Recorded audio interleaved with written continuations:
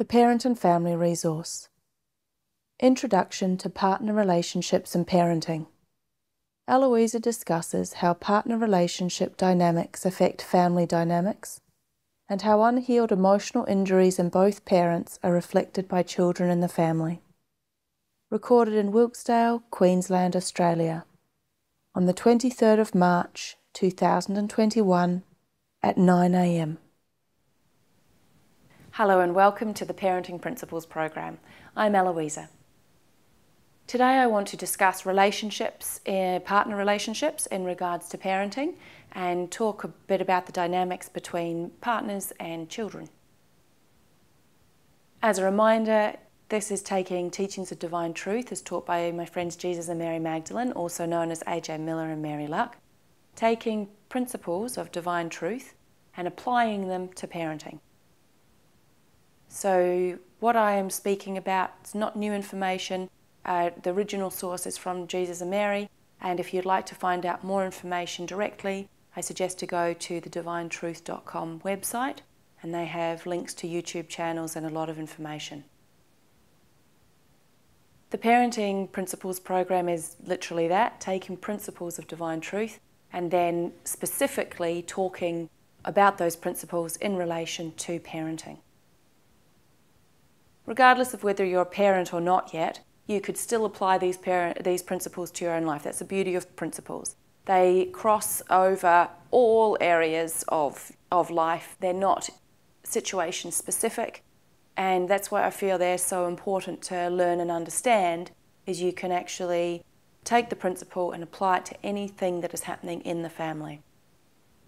I feel if parents make love-based changes, that there's a lot of wonderful on-flow effects that affect children in a positive way and actually create a much more harmonious, connected, close family relationships. I feel there's a lot of pain and suffering that happens in families in general. Most of us as adults have various feelings and sometimes a lot of trauma actually from our family interactions as small children. Some of us are in a lot of denial about what happened to us as small children. But the way we are now is directly affected by what happened in our lives as small children, unless we've gone through a process of releasing those feelings and issues and errors and beliefs and whatever we've picked up along the way and then acted upon in our own lives. So this program, you can take any of the principles and you can apply them if you have children or you don't have children. I particularly use family-based examples, talk a lot about parents and children, as that's where I want to focus viewers on, is the relationships in the family dynamic. If you are a parent or you've been in a family, I'm sure that there have been times where there's been conflict or people being quite unkind to each other, or also maybe you think, sometimes it feels like everything's fantastic in your family, but we don't really know. Sometimes I notice that we don't really know our other family members, not their true feelings or thoughts or what they really feel about situations. These presentations are to share the principles of divine truth, and then if you would like to, you can experiment with that in your family and see how it goes. So in previous videos I have spoken about quite a lot of different concepts and ideas from the Teachings of Divine Truth and then applying them to different parenting situations. As I've been reflecting on the videos that I've already made, I've also realised how important it is, the partner relationship or the relationships between the adults in the family. Now that might be multiple adults. In a sense, you may have grandparents still living with you, you may have siblings, I'm not sure. You could have all different dynamics with the adults, but the adult relationships influence what's happening between the children and also the relationships between the adults and children in the family. So this video I want to focus mainly on partner relationships, so that's between you and your partner, whether that be husband and wife or a wife and wife or a husband and husband, or two males, two females, or a male and a female. These same principles can apply to any relationship. The principles also apply between sibling relationships, but the focus is going to be on partners, so a romantic relationship. In this presentation, I'll talk about 4 primary questions that you can ask yourself and your partner can ask themselves in a relationship. It can help you to learn more about love and measure where you're at in regards to if you want to love or not. Loving and having a desire to love in a relationship is pretty important if you want the relationship to grow and develop and to be a close and connected one. We'll briefly cover that we're a human soul again, because the soul is the real conversation or the real interaction we're having with another person, and being truthful and transparent and honest and open about what you truly feel and think in regards to the 4 questions that you can ask in a relationship, and also in regards to any time that you're doing self-reflection is the most helpful and rapid way to grow and develop in a love-based manner. I'll also cover if both parties are aiming for God's truth rather than trying to get what they want out of a situation, that's a good way to work towards a relationship that is based on love and truth and in harmony with God's way, which will make a smoother, more enjoyable, closer, more connected relationship. If you're still working through your issues with God, you can just aim for love, like what would love do? And again, it's going to be, I always just think it's almost impossible without God, because if you don't understand what God's love would do, then you're just basing it on the world's way. And to me, that often isn't feeling very good or doesn't feel very loving. And there's a lot of problems, I think, with humanity's idea of what love is. I'll also cover how aiming for absolute truth or God's truth is a wonderful way to interact in a relationship. If both parties are aiming for absolute truth or God's truth, it means that you're not always invested or demanding that what you believe and what you feel is the right way. If both parties are investigating towards what is, ultimate truth in order that you can grow and develop your relationship and, with the faith that you'll have more happiness and it'll be smoother and more connected and close, then, you need something other than your own opinions and beliefs to aim for. We'll talk a little bit about that. I will also cover how the relationship dynamics in a partner relationship affects the relationships with children and how children reflect a lot of things that are happening within a partner relationship, as well as covering how parents substitute anything that's not happening in their relation, like anything they're not getting from the relationship, they'll often substitute in the children. So I'll speak a little bit about that as well. So let's get on with this presentation, which is about partner relationships in relation to parenting.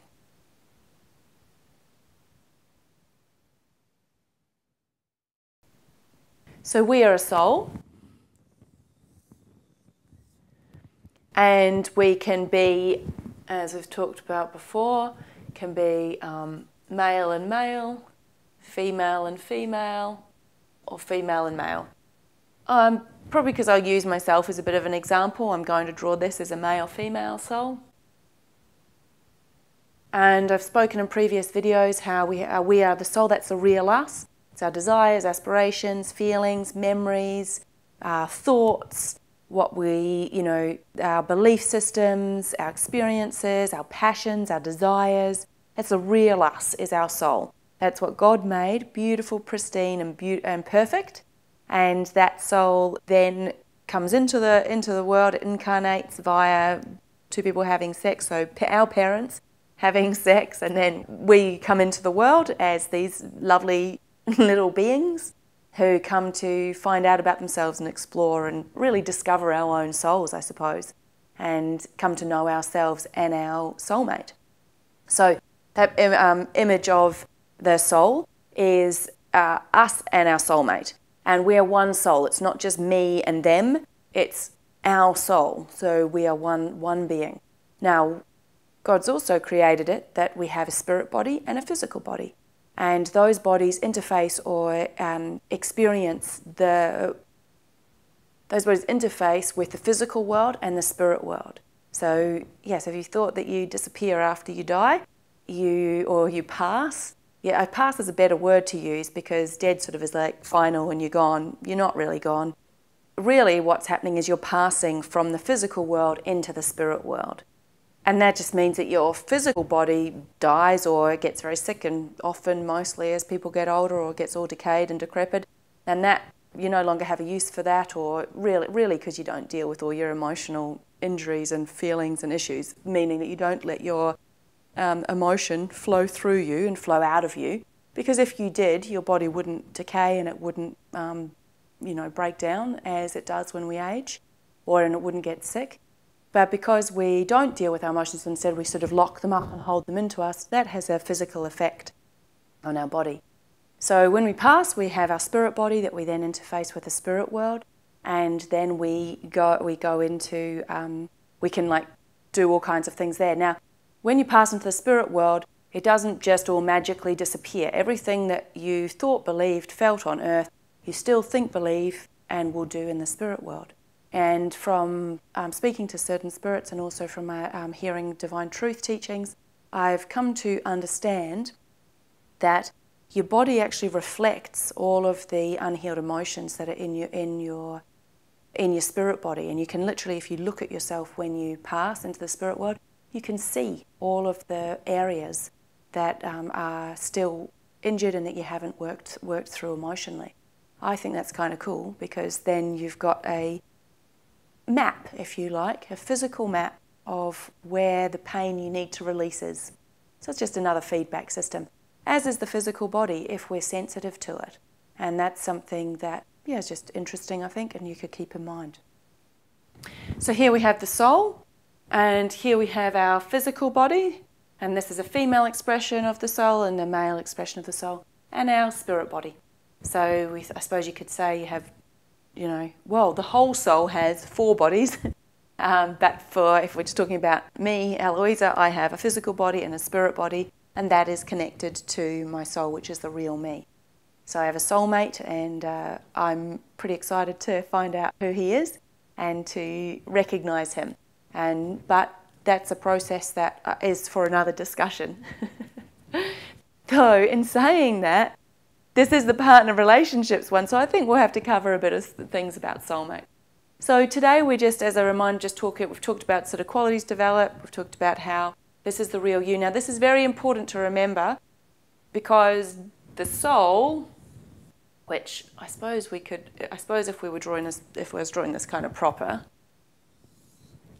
there we are. I don't know if actually that's going to come up so well, so let's do it in... Okay, so here we have our soul. This is our soul. Here is our spirit bodies, and here are our physical bodies. And as I said, this is our soulmate. Okay, so this is very important. And as partners, I don't know the statistics of soulmates, to be honest, of who's together. But in our world, we have a lot of false beliefs about what a relationship and a partner relationship is. We have a lot of false beliefs about relationships in general, to be honest. I feel that there's a lot of distorted information about relationships, particularly sexual relationships or romantic relationships or intimate relationships, I suppose you could call them.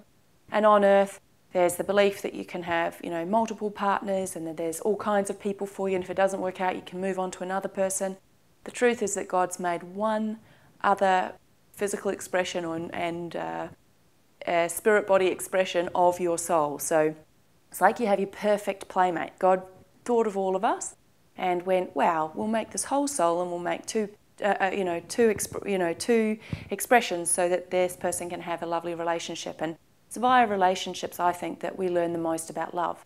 Another reason why I feel this parenting program is so important, because we bringing up children into the world, then I feel it's a parent's responsibility to also teach children about relationships and also have a relationship with children, and not always in the way that the earth thinks is a good relationship, because often there's a lot of error and pain and distortion in the way that parents interact with children. So you may not have heard about the concept of soulmates yet, but I know for me personally, I had quite a lot of feelings about soulmates at first. When I first heard about them, I thought, wow, that's so cool. It really appealed to me. It somehow resonated in my soul. I was like, wow, that's so wonderful. And I felt quite elated and quite excited about it. I was in a relationship at the time and with my ex-husband, and at the time I think I just wanted him to be my soulmate. I didn't feel that, But I just was like, oh, well, I don't want to think that it's not, because that would open up a whole lot of questions and feelings and thoughts. And if we're not, then maybe this relationship's going to end. And there are a lot of feelings that I wanted to avoid. For a whole lot of different reasons, the relationship with my ex-partner has broken down over quite a number of years, and we're no longer together physically. Ironically, through that process, it brought up a lot of feelings in me about the opposite gender, about myself and that, me as a female. And yes, I've sort of been looking at a lot of gender issues and feelings, and also had quite a lot of anger about soulmates, to be honest, and feeling like kind of it's unfair, or a lot of sadness as well, that potentially I may never be with my soulmate, or I might not recognize him. I had a lot of fears and all kinds of different feelings and thoughts. And as I've gone through that over probably the last year, I'm now really curious and excited about who my soulmate is. And I'd like to really recognize them and feel who they are. And that feeling is changing. What I've realized is that I need to be myself wholeheartedly and without apology, if you like, and express who I am and the passions of our soul and the desires of our soul. And I've got to find out what those are, because I haven't been very clear on those. I've been living a life where, where I've had my own addictions, and I've had certain beliefs about different things, like about being a mum, and how that the role of a parent is almost more important than developing my own soul desires and, passions.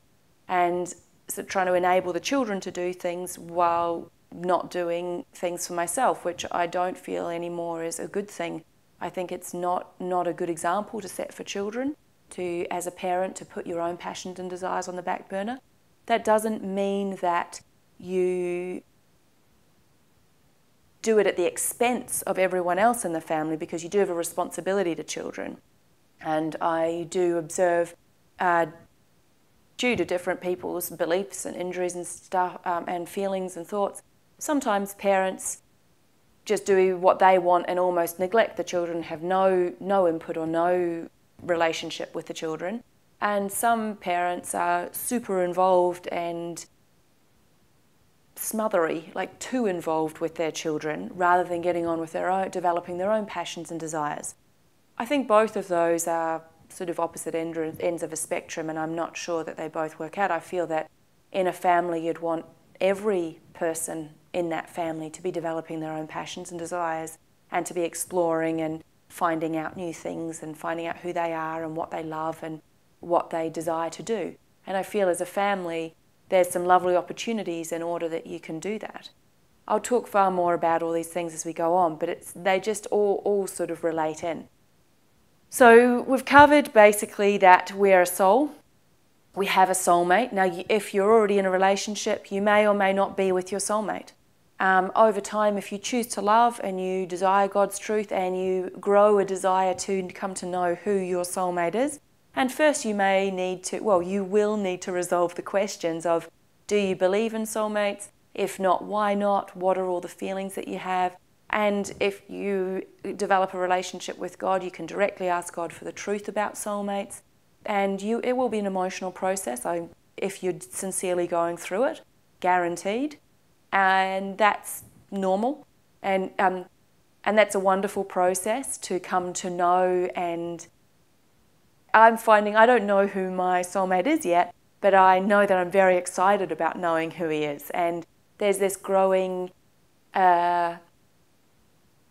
feeling of wanting to know. What I find is that every time I long for my soulmate, so I have a prayer to know who my soulmate is, I often just get the next thing of where I'm unloving, or the next thing that I'm doing that's not going to support a love-based relationship. So I feel like it's so worth doing, because you find out all the places in yourself that are not in harmony with love, or not in harmony with God's truth. And this is something that I think is quite exciting to develop, and part of the process of becoming aware, or part of the process of coming to know your own soul. Because if I don't know our soul, how am I going to recognize who my mate is? If I don't know what our soul loves and what God created, like the gifts and talents and the nature and personality that God has gifted this soul, that means I'm not going to recognize my soulmate when I bump into him. And maybe I've already bumped into him. Who knows? Like, I don't know yet. So that's something that I'm excited to find out. And I've realized that I need to be me, be our soul. There's a better way of saying it. Be our soul without, and I say without apology, that for me personally, I've often apologized when I'm more expressive or more myself. And I feel now that I need to be so firm and come to love our soul. And that means expressing our nature and our personality and being truthful and transparent and desiring to love our whole soul. So if you're just looking in the physical or in the spirit bodies, that I love the other half of me, but I also need to love me. And this carries on from our introducing the concept of love and God's love and receiving God's love. I have in the past wanted to be loved rather than wanting to love. And that was a problem in my past relationship as well, and also with the children. And I think a lot of parents have this problem, is that they want to be loved rather than having a passionate desire that's pure to love the other. We're happy to love our partner while they're doing what we think they should do. We're happy to love the children while we think that that we're happy with what they're doing. But do we love them just because they exist? Do we love them just because they're this beautiful creation that God has gifted us on earth? Do we love because we have this passionate desire to love others? And that's a very, very key, important point. Do we want to be loved, or do we want to love? I'm finding that growing a desire and having a desire to love, there's a lot of joy and happiness and new understandings that come by developing that desire. As I said, I really wanted to be loved. I had children to be loved. That was one of the main reasons that I wanted to have children, along with a whole lot of other things as well.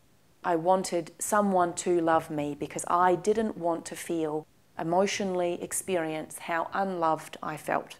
And if I suppose at the moment I am facing the fact of, no, I feel emotionally unloved, and I'm beginning to work through that in an emotional way, meaning that I just feel how I feel about feeling unloved. There's a lot of crying and sometimes anger and fears and all kinds of different things and beliefs I have about that. And that I'm just working through that. And that will take as long as I choose for it to take until it's all gone. And then I will no longer, I don't know what it will be like afterwards, to be honest. From what I hear, it will be much, I won't have a demand on somebody to love me anymore, so I won't have any expectations or feel that they should. And I do suspect that I will feel far more sort of content in myself.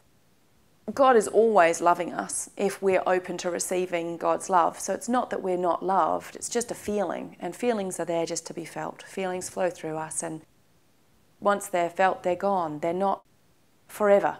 Feelings are like finite. They flow and then they're gone. And then you move on and there's a new feeling. Just like a little baby who's feeling what they feel in the moment as they feel it. And that's what we need to get back to and become sensitive again to as adults. Now we've discussed or revised that we're a soul. That's the real you, your nature, your personality, your passions, your desires, your memories, your thoughts, your feelings, like everything that's happened to you, that's all in your soul. Now the beauty of that is that you can work through anything or access all of that at any time, as long as you are open to. Again, it's an emotional process. All of those things got in there and they stay in your soul. Particularly, say, the injured parts or the errors or the false beliefs. They're sort of absorbed or collected along the way as you grow in your life. So you absorb a lot of things when you're a little child, and then you start acting on those things, and you start making decisions, and then you start doing things, and then you start cultivating different beliefs, often based or in rebellion or in rejection of what happened to you as a child. But that's what we do along the way. All of those things that we act on and make choices on, they now become very much our responsibility. Like there's the things done to us which we'll need to forgive. There's the things that we do to others, and those are the things we'll need to repent for. The things that we've done to others out of harmony with love and out of harmony with God's truth and God's way, they are often the hardest things. Like they feel the most painful. because we decided to do it. It does feel painful when we're treated badly, it does. But I've found that because we made the choice, we could have made a different choice and we didn't. As parents, we have a responsibility to come to see what choices we are making and where we are out of harmony with love and where we don't understand love and what we're trying to enforce on children, if you like, or how we just come to see how we influence children, the children in our care, and what our beliefs are and how are we imposing those on the children. Because what is in your soul, and as we've said, those are the beliefs, they're the feelings, the thoughts, they're what you truly feel, not what you think or what you want to believe you feel, not like this made-up facade, but what you truly believe and what you truly feel. That's what the children absorb, that's what they're reacting to. And it's important to know that about yourself, and that's where truth comes in. I think that brings me nicely to this partner relationship. So we've talked about soulmates and the soul. So there's only one other person in the whole world for you, which I think is a beautiful concept and such a loving provision from God. It's like, imagine if you find your soulmate, imagine if you found them when you're really young because you were open to it and you could feel you're allowed to be your own self and express your nature and your personality, and you were allowed to develop your own passions and desires. And I'm not sure, maybe you go to school one day and you sort of see a little girl or a little boy and you're like, wow, that is just like the female or the male version of me, or there's the other part that just feels like me. They're the same person. Imagine if you met them really young, and then all of the wonderful things that you could experience as you could grow and learn together. It's like having a wonderfully very best friend. That's how I kind of feel like what God's made this provision. And the more that I work through in regards to my beliefs or sadnesses or angers towards, basically my emotions towards the opposite gender, because I feel my soulmate is male, the more curious I get about, the opposite gender and how do they feel and what do they think, and particularly my soulmate. But also it's opening up for basically the other 50% of the world of more interest in them and how they feel and what they respond to. And it's quite amazing that the way I think that God has created it, because the process to come to recognize your whole soul, not just this, the Eloisa part expression of it, or apply it to yourself. Coming to know your whole and understand your whole soul is a really emotional process. And the beauty of it is that it can help you to come to understand yourself and what you're like right now, which is very important, regardless of what that's like. You don't need to judge it, you just need to see it for what it is. And then you can come to know your whole entire soul. And I feel like a similar process to come to know God is, you need to find out who God is. Coming to know another person involves wanting to know them, being interested in them, wanting to find out about them, listening to them, being curious, spending time with them. And there's going to be a whole lot of different actions you'd probably take in order to come to know someone, whether you're soulmate or just in a relationship. As we're talking about partner relationships, we're talking about an intimate relationship. And those same things, as an aside, getting to know God. You're going to need to spend time with God and have chats and learn to feel, because God feels, communicates through feelings. I also feel that people feel through feelings. We have another tool. We have words, and, if you're in the same place as a person, you can see their body language, and, I feel like we rely on those things sometimes, but actually it's all about feelings. And we're really, the more we can feel other people, in the sense of be sensitive to what their feelings are, what their motivations are, their intentions, their desires, who they are, their personality, their nature, that's when you really come to know a person. A lot of what people say about themselves or about others, I don't know, some of it's real, some of it's a lot of facade and not really the real thing that's going on. And depending on the person, depends on how real they are, in the sense of how truthful, how honest, how transparent they are about their own thoughts, feelings, beliefs, ideas, whether they'll express their personality and nature. And all of these things I see as wonderful gifts and ways to discover and come to know others.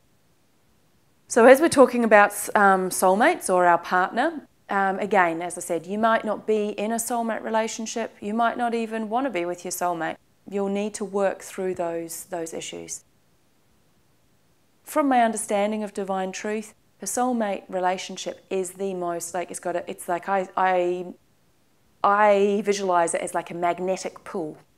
And the more you are yourself, the more you express yourself, the more you emotionally work through, the more you are your real nature and personality, the more magnetic, like your magnetic field for your other half of you is going to pull them in even stronger. And I feel like, yeah, there'll come a time if you do work through all of the issues that are out of harmony with love and truth, and you come to truly know and understand who you are and your soul's nature and personality, that if you are in a relationship with someone who's not your soulmate, you won't be able to stay in that relationship.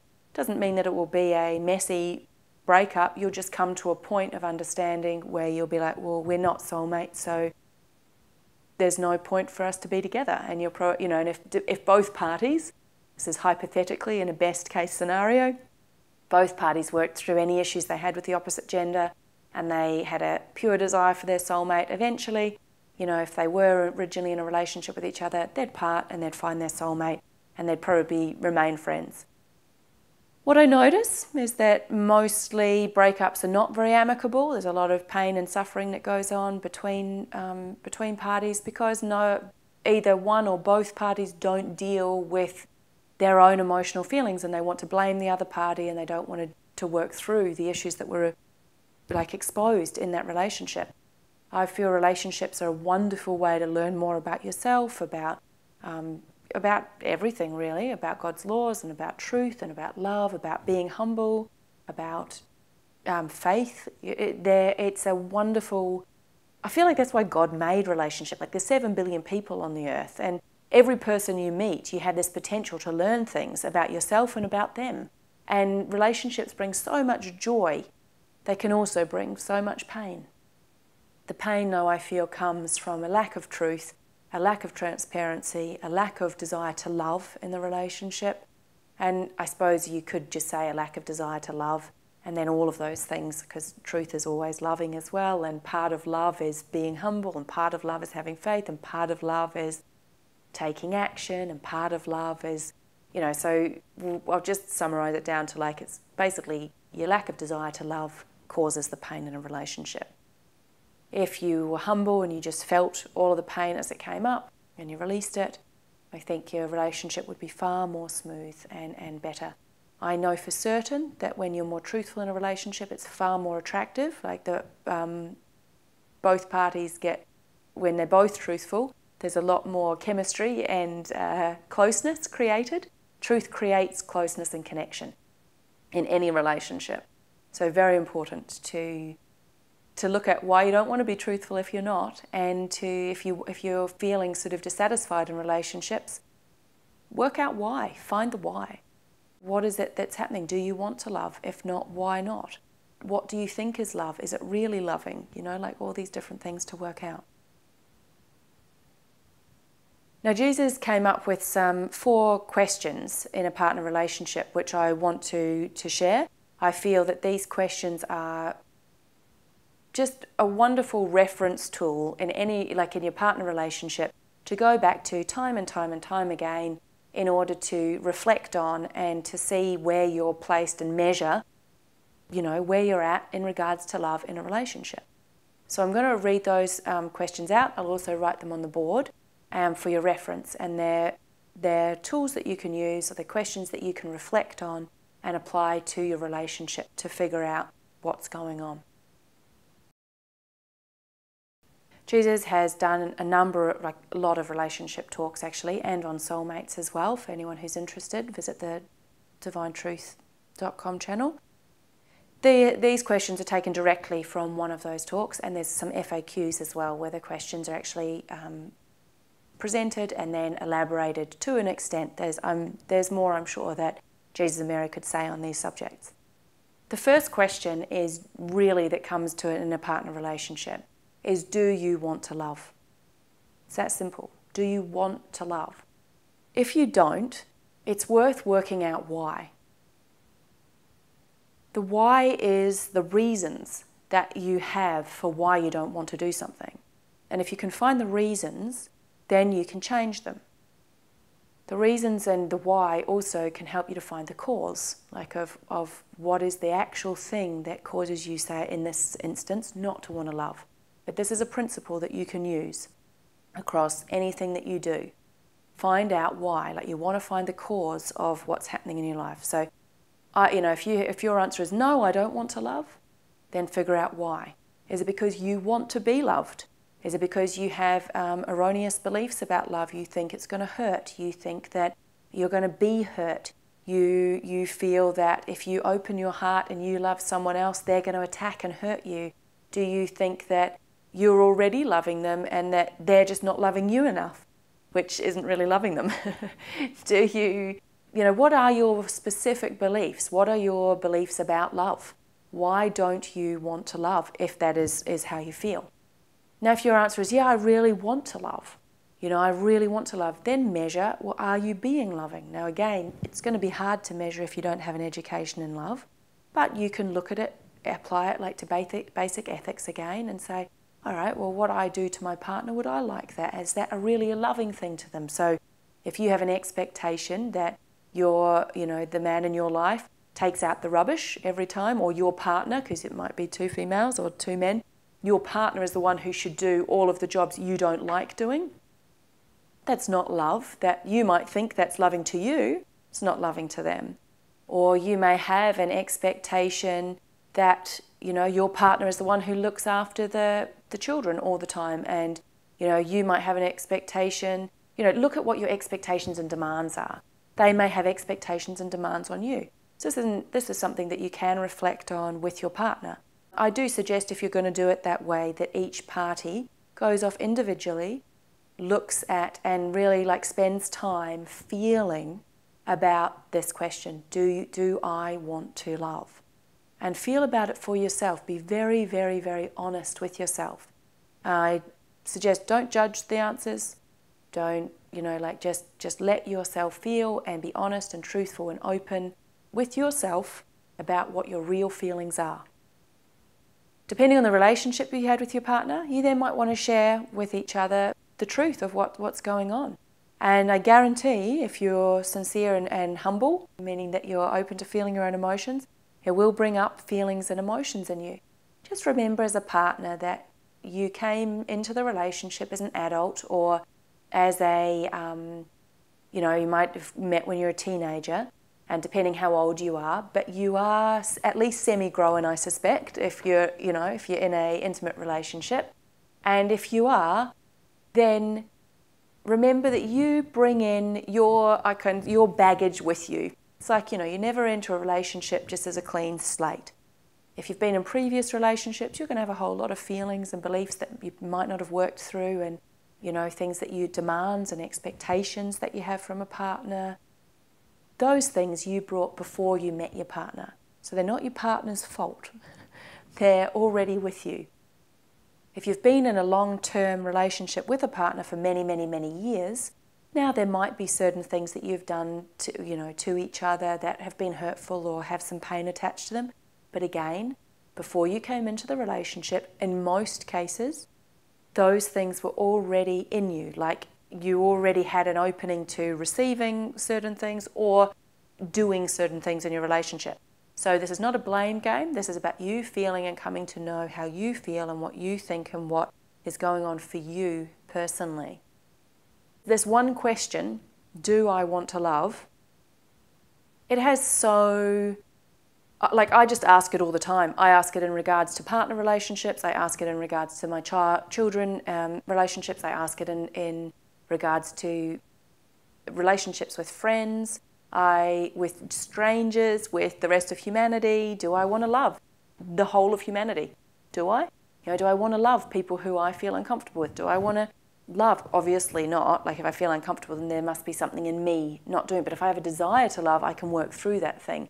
Do I really want to love people who have done what seem to be, atrocious things in the world, or violent acts, or people who there might be less than that, might be just be condescending people. Do I want to love people who don't treat me very well? Do I want to love people when they're angry? Do I want to love people, do I want to love can be applied to anything that you do, and it's a wonderful reflection question to feel about in any circumstance. It's also can be applied to the environment, just as an aside. So do I want to love the environment, the natural environment I'm talking about? Nature and the trees and the earth and the seas and all these all the oceans and things like that. So do I want to love is quite an essential question to resolve in an emotional, heartfelt, soul-based way. Again, remember the principle that I've talked about earlier, no change occurs unless it's soul-based emotional change. And self-reflection is an emotional process, so it's about your feelings and your real feelings and your real beliefs and your real motivations and your actual intentions. That is what you're looking for when you answer this question. Now, as Jesus shares in the talk on relationships, there's 4 questions that relate to do I want to love. And those 4 questions need to be applied from your perspective towards your partner and also from your partner's perspective towards yourself and themselves. So there's the questions that are going to be applied, because there's 2 parties in a relationship, towards me and how, do I want to love myself and do I want to love my partner? And for your partner, does your partner want to love themselves and does your partner want to love you? So these are the 4 questions. 1, what would my love for myself motivate me to do for myself? I'll just redraw the little image of the soul, no smaller, and then we'll write the questions up as we go along. So the first question is, what would love for myself motivate me to do for myself?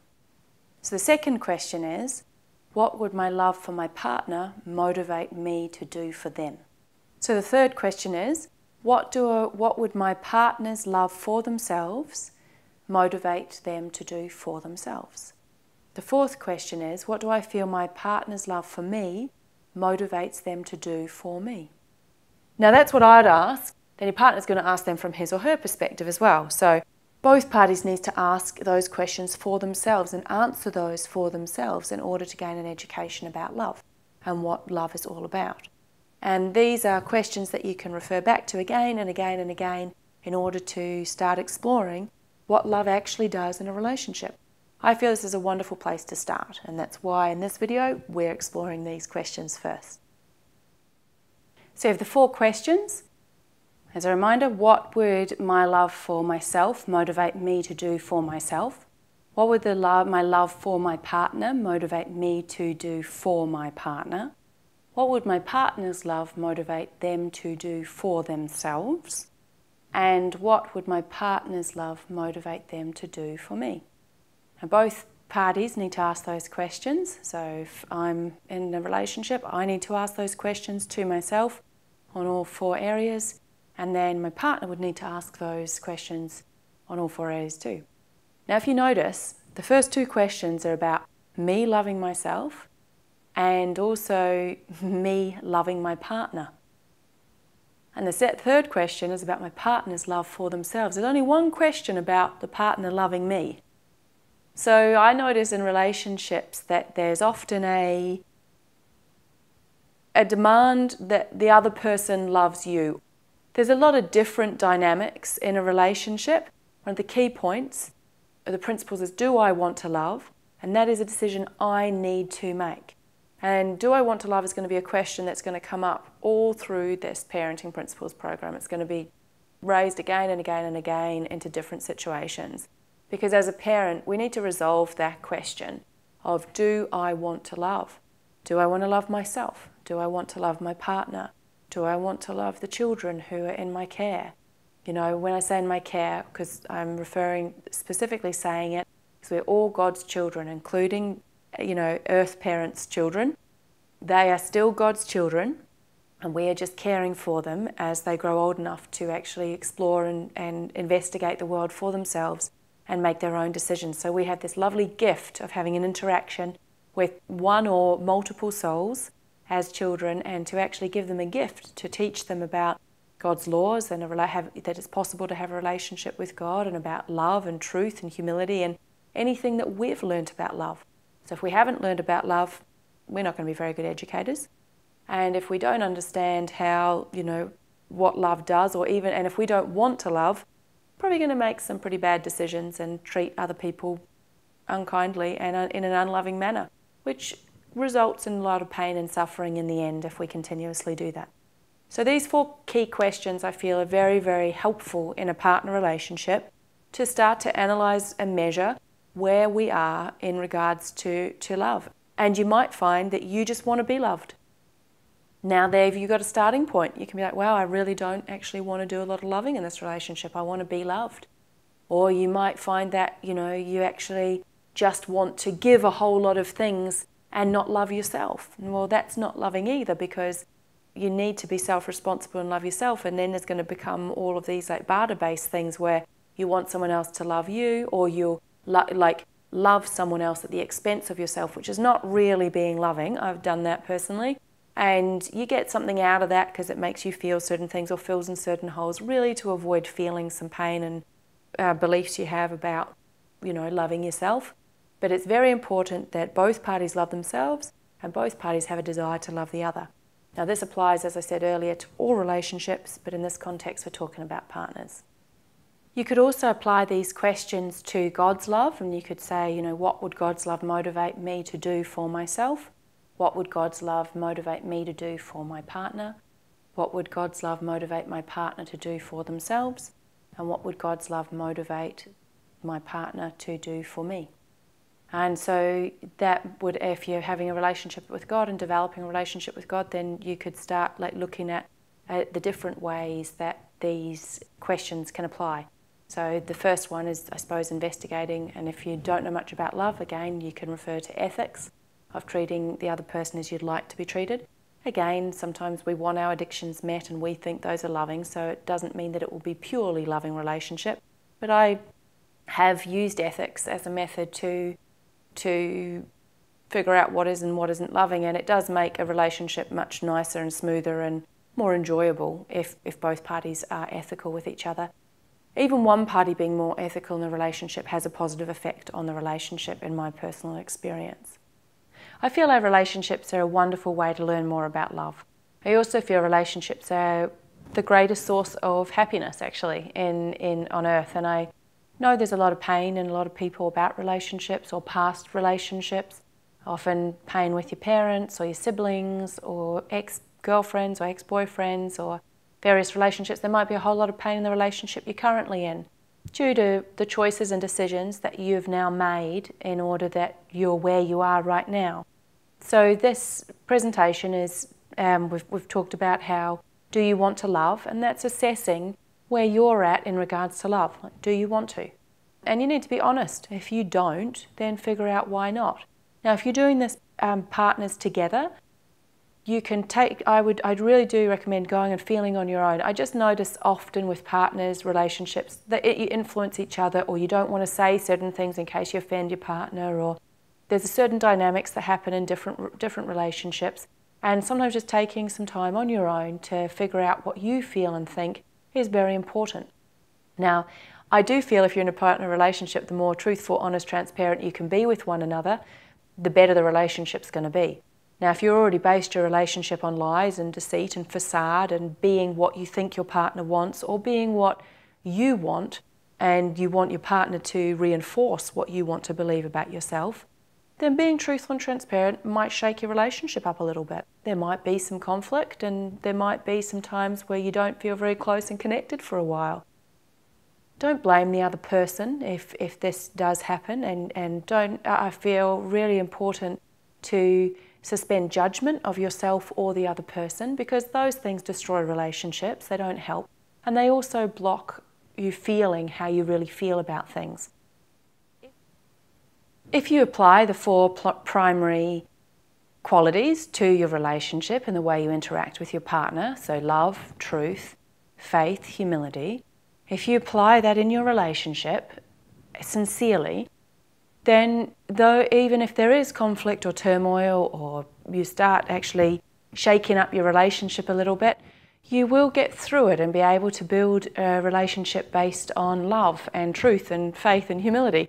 among other things, but qualities that are actually strong and a foundation based in love. What I observe in the relationships in the world today is that most relationships are based on codependence and addictions. They're not based on a pure desire to love one another. So both parties coming together and saying, I want to love you, or I want to learn more about love, and I want to know our soul if we're soulmates, and I want to find out if we're soulmates. And those things I do now feel would be better to resolve before you get into a relationship with somebody, because I think it doesn't mean that you can't have friendship to resolve a lot of different things. If you are already in a relationship, and I've been in a number of relationships personally, they're all opportunities to learn more about love. Just as having children is a beautiful gift to learn more about love and truth and God and our Creator and all of these different things. And I just feel that, relationships, this wonderful, wonderful opportunity to do that.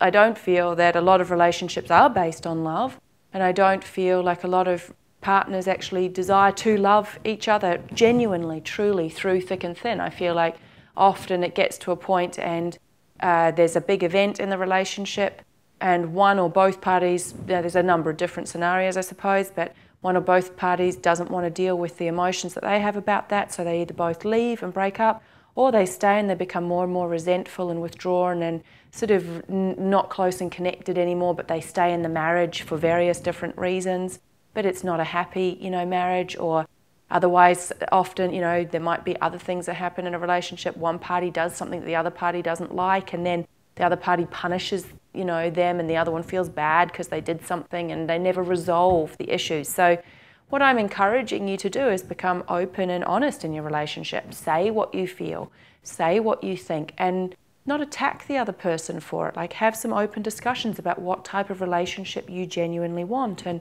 do you want to be close and connected, and do you want to love each other in a relationship, or is it a marriage of convenience? Is it a marriage where you just, want to get your addictions met, or you just wanted to get into a country, or, be honest about why you're in your partner relationship. And if you're not in a partner relationship yet, I suggest figuring out, well, what is it that you're wanting from a partner? And if you're in it, this question applies to whether you're in a relationship or before you enter a relationship. Figure out what your demands and expectations are on your partner. Figure out what it is that you're going to expect them to do, what you think that men should do, what you think that women should do, what you think that a partner should do if you're in a same-sex relationship. Get honest with yourself about yourself, your expectations, your demands, and what you want. What I've noticed is, for me personally, and I see this for so many people, is sometimes, like, literally we have a list of things, and we write them, sometimes people write them down literally. Sometimes it's just feelings that you have, and then when you meet the person who meets most things or the majority of things on your list, it's like, bam, yep, I'm with this person. Sometimes what we think, what we write down on our list and what we actually attract are two completely opposite things, which means that somehow we're not matching up. We're not actually being honest with what our soul's desires are. We're more in our heads and thinking about what it is. And I've done that personally. I've thought that I wanted something and then sort of been like a bit clueless about, well, why have I ended up with this when I thought that I wanted that?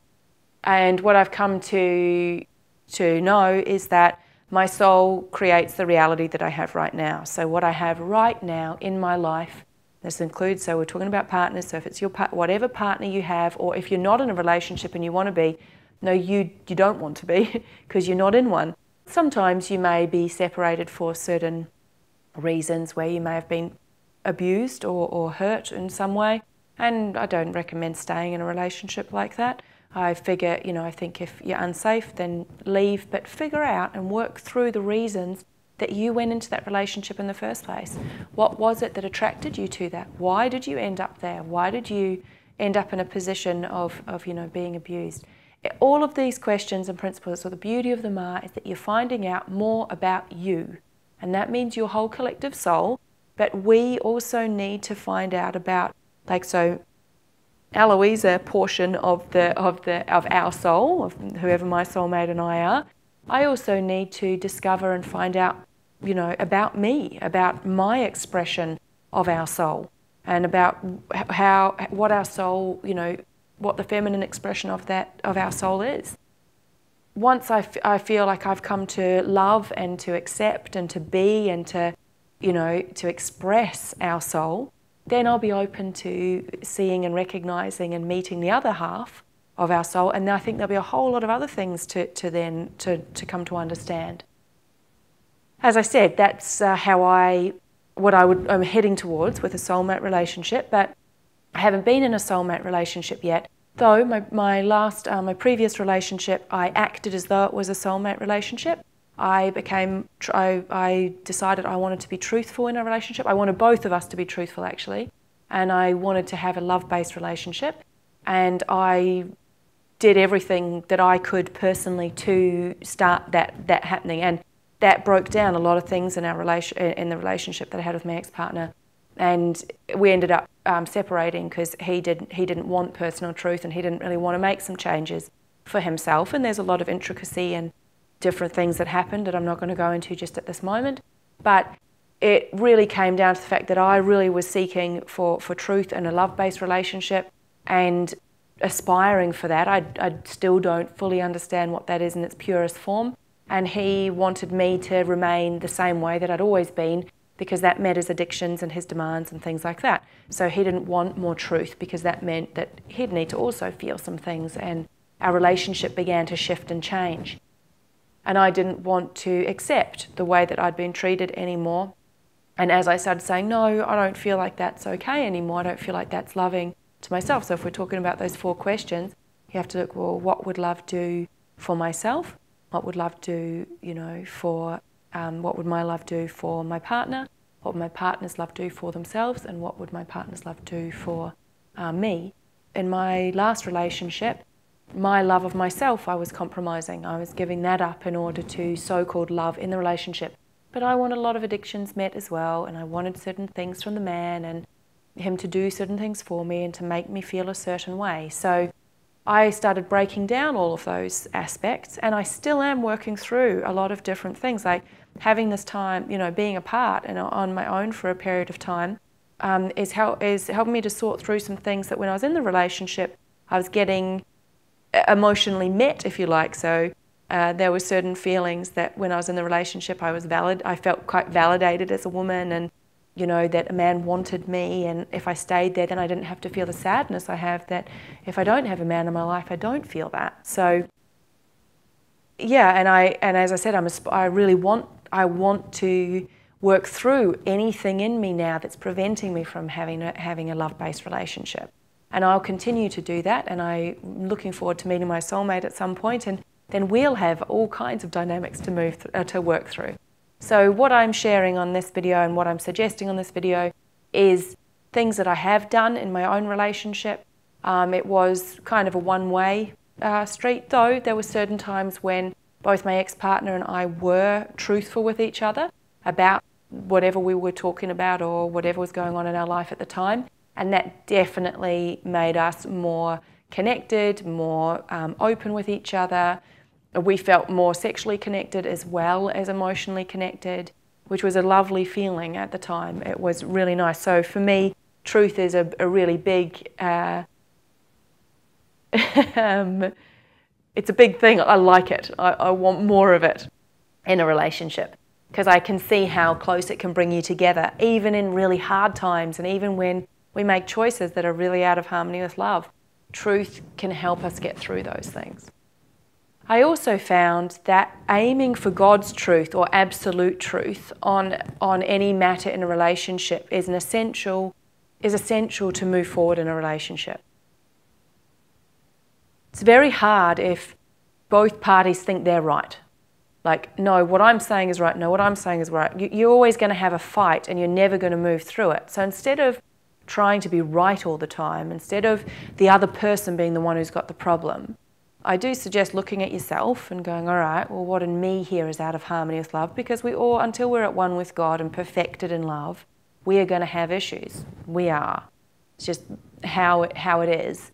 And if you're humble enough to look at yourself first and say, okay, I'm having a problem in this relationship. Me and my partner have just had a big fight.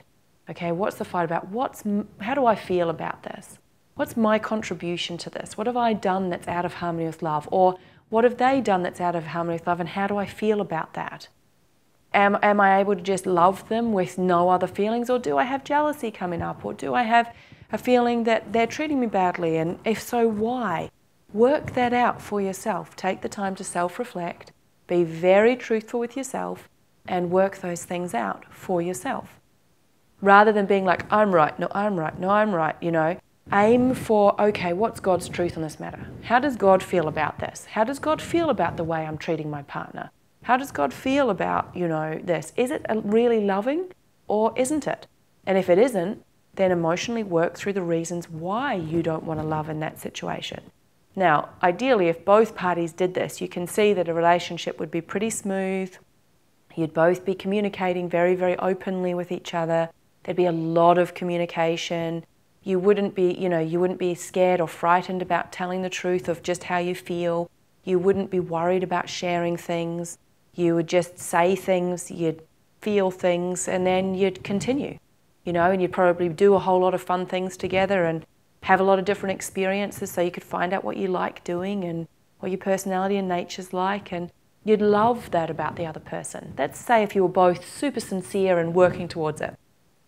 In my experience and observations, there's very few couples who are actually doing that in the world. Very, very few. I feel privileged to have some friends who, to me, are an example of moving in a direction of actual love, of they're open, they're transparent. When there's a problem, they nut that out. They talk about it. They don't let it go until it is resolved. And sometimes that means they have times apart and then they come back together, and the love is the most important thing in the relationship. And they're always aiming for God's truth and how God views about love. So when I say truth, it's like how God views love. What's the truth about love from God's perspective? What does God really feel about that?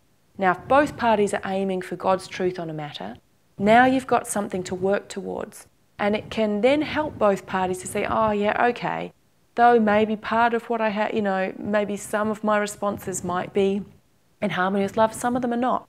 And then you can refine and work through the issues in yourself that are out of harmony with love. So to me, having a relationship with God is very important, because otherwise you don't understand what God's truth is. And if you don't understand what God's truth is, then probably you're both going to be aiming for your own, you know, what you think is right. And honestly, often what we think is right, I mean, what do we measure that against? Is that right because it is truly loving? Is it right because mum told us? Is it right because we think it's the best way? Is it right? Like, what's right? To me, I do feel like sort of right is love from God's perspective. That would be the right thing to do if I'm going to use the word right. And often I do say right and wrong. And you could say loving and unloving. I do feel like doing the loving thing is right. Like, it's morally the right thing to do. And I feel in a relationship, we have this wonderful opportunity to learn about morality and to learn about what love is from God's perspective, and to heal a whole lot of our past pain. That doesn't mean that you go in there using the other person to do that. I don't feel that's a very good a good motivation to go into it. But if you go in with an intention to love, then all of those things are going to be exposed, and you are going to work through them in a loving manner. That means that you're going to love the other person through it, and you're also going to love yourself through it. And that's a whole education in itself. Probably need to talk more about love in detail in another video, like about, you know, I've talked about the tools, and these preliminary videos are a lot about covering, I suppose, the surface and the basic concepts and ideas and different self-reflection questions that we're going to go back to, and I'll revisit again and again and again throughout the videos. That's to introduce you to various principles, and, you know, like, so in this video it's like, do I want to love? That's the principle in this video. And the theme of this video, if you like, you know, do I want to love? There's the question, and it is that simple. All the other stuff is just detail. The main question is, do I want to? And however you can work that out in whatever method that works for you, do that. I'm just offering some suggestions and some ideas on how you could move forward in finding out more about yourself and answering that question in an honest, open, you know, humble way for yourself. As I say, I've talked about also in this video, just communicating with your partner. It's something that so many people don't do, and in this day and age of technology and I suppose I'm talking, I don't know what it's like in a lot of other countries, but I know in the Western world, devices are just like people are just glued to them, and kids now glued to them. Give up the device and actually talk to your partner. Have a physical, true, real relationship. And when I say physical, have a spiritual relationship. Because that's another thing I think to cover, is that we've talked about how you got a soul, and then you also have your spirit body and your physical body. What you're doing in your sleep state, when you're in, your physical body is resting, and then you're going and you're still, rocking around and doing stuff in your spirit body. And often people are not actually on the earth-based relationship they've had, they're having multiple other relationships in the spirit state. And again, I suppose that brings me, even on earth, are we really faithful to our partner? Or are we, flirting and having sort of emotional relationships with other people where we don't get our what we think are our needs or our wants or our addictions met by our partner? And that brings me to a very important part relating this partner relationships to children. Anything that you are not getting met in your relationship with your partner, you're going to substitute with children, the children in your care. Your children. They're God's children, but for ease of terminology and just right now, if you've got children, and say if you've got multiple children and you've got boys and girls in your family, then often the dynamics turn out that, say, the dad often substitutes with his daughter what he's not getting with his wife, or what he feels he's not getting with his wife. And the mother often substitutes with the son and gets what he's not, what she feels she's not getting from her partner. So if you're in a same-sex relationship, it's going to have a slightly different dynamic. But again, depending on the gender, if you're in a same-sex relationship, and say you have a male and a female child, you'll probably substitute what you didn't get from daddy with your son, and you probably substitute what you didn't get with mummy from your daughter. If you're a single parent, or if you don't have a partner, or there's a lot of different dynamics. But the point is that anything that we don't emotionally deal with, we're going to substitute somewhere else. Now, often we have partners and we substitute with them, or sometimes, a partner will fulfill a lot of needs that we have in us. And so we don't feel, or wants or desires, or, different things that are going on. Now, if you start breaking the relationship down with your partner and you're not close anymore and you're not connected, and you're not interested in them, or you're angry with them, or you're upset with them, or you no longer communicate with them, you're going to substitute your kids. And if you're honest and even just observant, whether or not you have kids, you can see this happening all the time. You can see, the mothers and their sons, and the mothers treat their sons as though they're their partners, but just not necessarily having sex. Some emotionally are sexual with their sons, which is very, very damaging for the child and very damaging. The same with fathers and daughters. Often you can see that, the father is more interested in the daughter. And even sometimes, like I've seen even TV shows where basically the daughter is married to the dad until she gets married. Very, very damaging for the daughter. I do observe, and in my own experience have actually experienced, dads substituting their daughters for their wives and actually having, emotionally sexual interactions with them. And sadly, it even goes to physical sexual abuse as well. And that can be for both genders. Mothers can also sexually abuse their sons, and fathers often sexually abuse their daughters. And that is, family abuse is rife. It is a very, very, very big problem. And as parents, we need to take some responsibility and actually, what would love do? I suppose the question to ask is, what would love what would love for myself do for myself? Well, that wouldn't substitute a child. You wouldn't need to, if you're going to be loving yourself, and also if you're receiving love from God, if you want a relationship with God, you're not going to substitute your children for those things. And I've done substituting with children, and I've noticed it, and I'm like, wow, it's a way, in my experience, it's a way to avoid feeling certain feelings in yourself. You just want that thing met from a child, rather than you deal with the sadness or the pain or the anger or whatever, and it's usually all of those feelings, or the fear you're not going to get it. There's a lot of different emotions that come up is what I'm saying, and it could be a whole variety of things. You have to feel it to know for yourself what it's all about.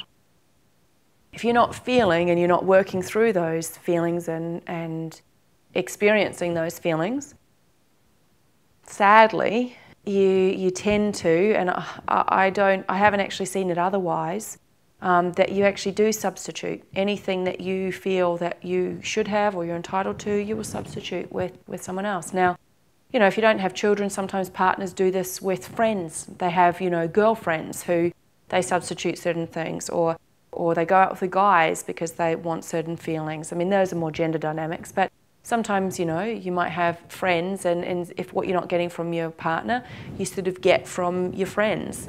And I don't know, it feels a bit icky to me often, that kind of interaction. I used to do it in the past often, and now I don't feel good about it. And with children, I definitely don't feel good about it, because what we end up doing with our children is that we give them a role. So for example, if a partner's having, some sexual difficulties or they're feeling dissatisfied sexually, then they may start substituting the child, like they want attention from the child. They may not be sexual, that doesn't necessarily mean you be sexual with the child, but, if your wife or your husband no longer wants to cuddle you, or your partner doesn't want to hug you anymore, or doesn't give you any physical affection, then you may use the children to get that physical affection. There's nothing wrong with hugging your kids. It's wonderful to cuddle your kids and to express your affection for another person. I think that's a wonderful thing to do. But if you have a feeling of being needy for that affection, or you have a feeling or a demand that they should give it to you, or that they should somehow fill in that space for you, and you've got to be very honest with yourself, because often we get judgy and we feel like, oh, that's a bit of a gross thing, I don't do that. But honestly, I observe so many people, and I know for myself, sometimes if I felt lonely, particularly when the kids were smaller, I'd just want a little hug, and I thought, oh, there's nothing wrong with that. But the feelings going out of me, they didn't feel so nice when I later, in hindsight, sort of looked back and went, wow, no, that wasn't so nice what was going on. I wanted a hug because I felt lonely, not just because I had a pure desire to express my affection and love for that child. And this is where our motivations and intentions need to be examined, of what is my real reason for doing things. And this is the thing, you can take all kinds of actions. In fact, you can take the same action but have a completely different feeling with, so say one person might hug the child and have this feeling of like, wow, I just want to express my affection for you and my love for you, and I just think you're a wonderful, wonderful creation. And it's just this lovely expression of of just natural love towards another person. Another person, and I suppose we have words like sleazy or slimy or, a bit feels icky or things like that, maybe like, oh, I feel like if I don't get physical attention, then I can't, cope, or I need physical attention in order to feel okay about myself, or I don't feel loved unless I have physical attention. All of those things now have like a feeling going out of them. Or some people might be like, well, I want to, have physical attention with somebody because then that makes me feel good about myself, or, some people want sexual interactions as well. So all of those things, the secondary things that I'm talking about, they are not just a desire to love or to express affection to another person, and they're not based in love. They're all unloving things. So if you're lonely or you're needy or you want it, with children, if those emotions go unhealed in the parents or the adults in the environment, in the family environment, you're going to then set up a role for a child, and you may resonate with this yourself. Like the child may become the substitute for your partner. Like they're the one who you get all your hugs from in this example. They're the one who gives you affection, and then you need them. And often then when, say, they leave home, they often feel like concerned because no longer do they get that thing, or they'll look for, say it was between mum and son, then they'll look for a woman who's going to do the same thing as their mummy did, depending on their nature and personality and depending on some other factors, because if they felt overwhelmed and smothered by that, they may also look for someone who's the opposite as well. So there's a lot of variables here. It's not a hard and fast rule. Or say with a daughter, you can have also same gender dynamics. So a mother may have used a daughter as their confidant and actually used the daughter in order to, be her best friend because she wanted her to like her. So mummy wants to be liked and doesn't feel very liked, so she's avoiding feeling how unloved and how unliked she feels. So then she uses her daughter as a substitute in order to be her best friend. Now, as parents, we're parents. It's not about being liked all the time. Doesn't mean you can't have a friendship. I just feel like, I know for me, there's a difference. Because a parent if you're aiming to be a parent as godparents, then you're aiming to uphold love and truth and to be humble and to also teach children about God's laws and make them explicit and make it very obvious and for the children to see where the pain and suffering when they actually break one of God's laws, and then the joy and the rewards that you get for living in harmony with God's laws. That's the role of a parent in this program. That's what I'm referring to the role of a parent as being. In the world, we have a different definition. So when you want to just be buddies with your, say in this sense, your daughter, and look, that can apply as well for a father between his son. When you want a buddy rather than, or a friend rather than to be a parent, it can be damaging to a child because you then want them to fill in and have a role in your life and fill in gaps that you don't want to work through yourself. I found when I first sort of realised these things, or when firstly they were pointed out via feedback to me, and also, and sometimes it was that I could see really the first thing was seeing the relationship I actually had with my parents and myself and the role that I played.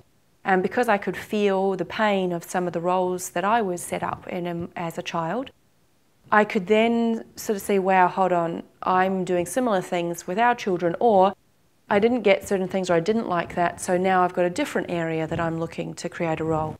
And for instance, having your son or your daughter as your buddy or your best friend, that's creating a role for them. They have to do things, they feel then an obligation to their parents, and that's not loving to the child.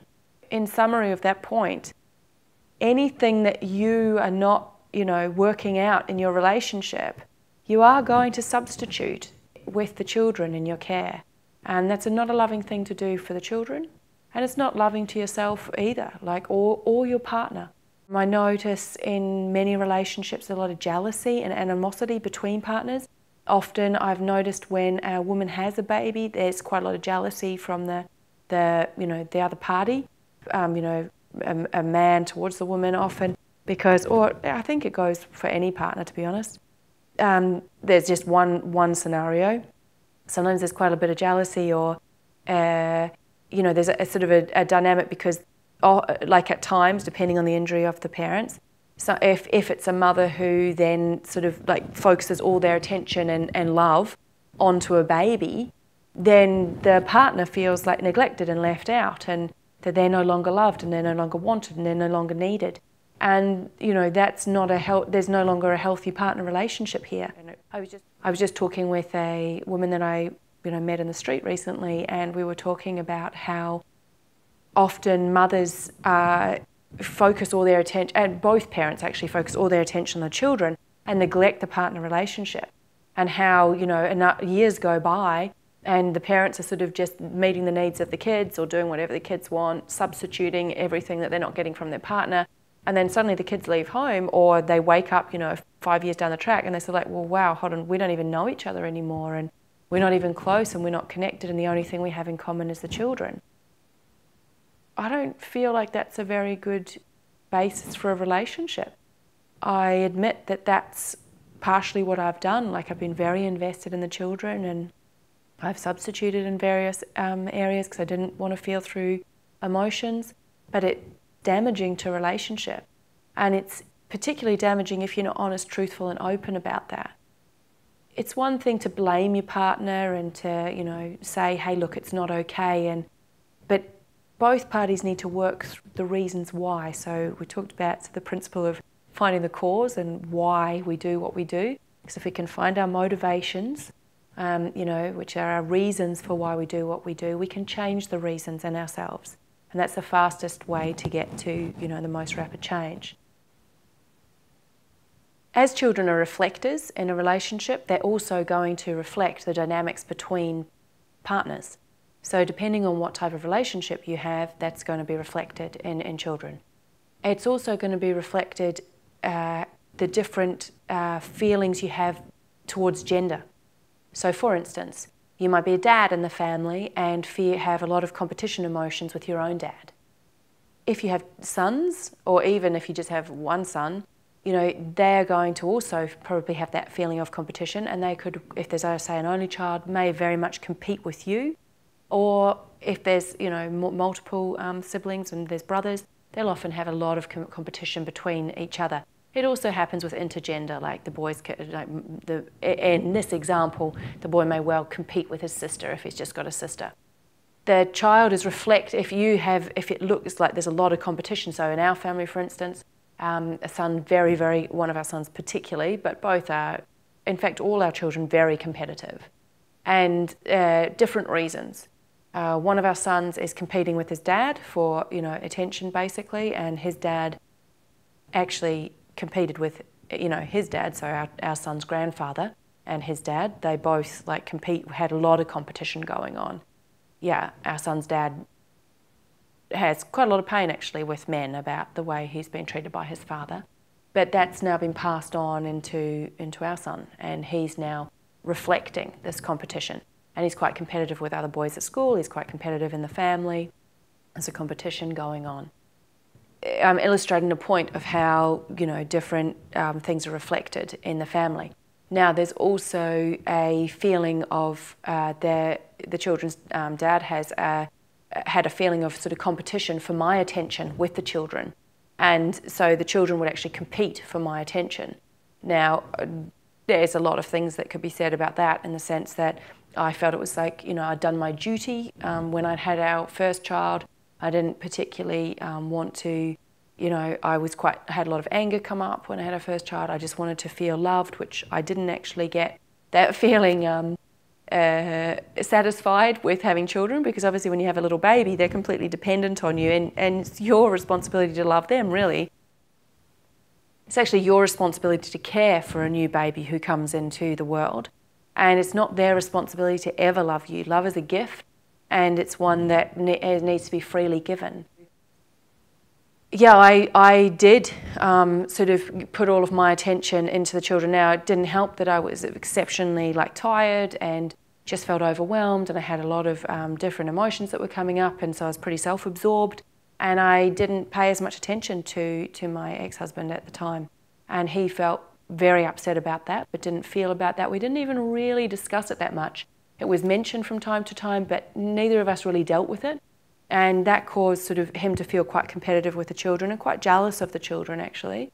And that was reflected back via the children to both of us, this competition for my attention as well.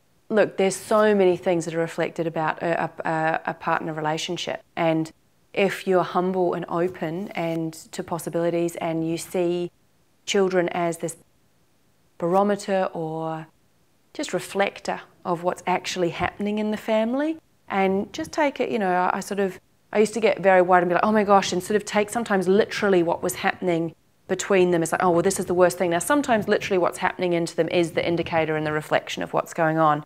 Sometimes it's a bit more complex than that.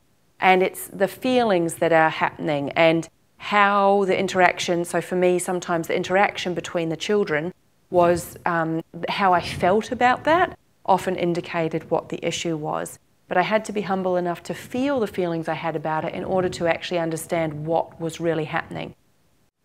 Now, I had a lot of external feedback from my friends Jesus and Mary, which was just so helpful, because they could see far more about what was really going on than I could. And that I don't know what it would be like without that feedback. I do know, though, that you can apply the principles.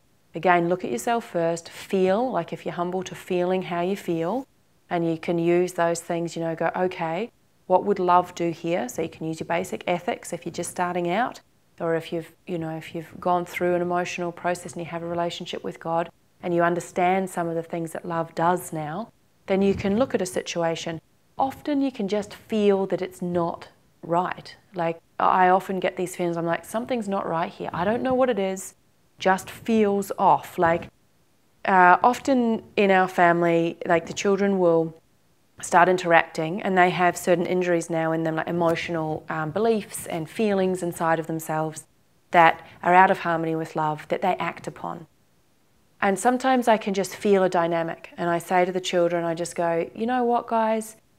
And based on past experience, I know the feeling of what it feels like. I know that if it continues, they're going to have probably an all-out fight, and they're going to like hurt each other intentionally, and often verbally, or trying to sort of pull each other down and make each other feel bad.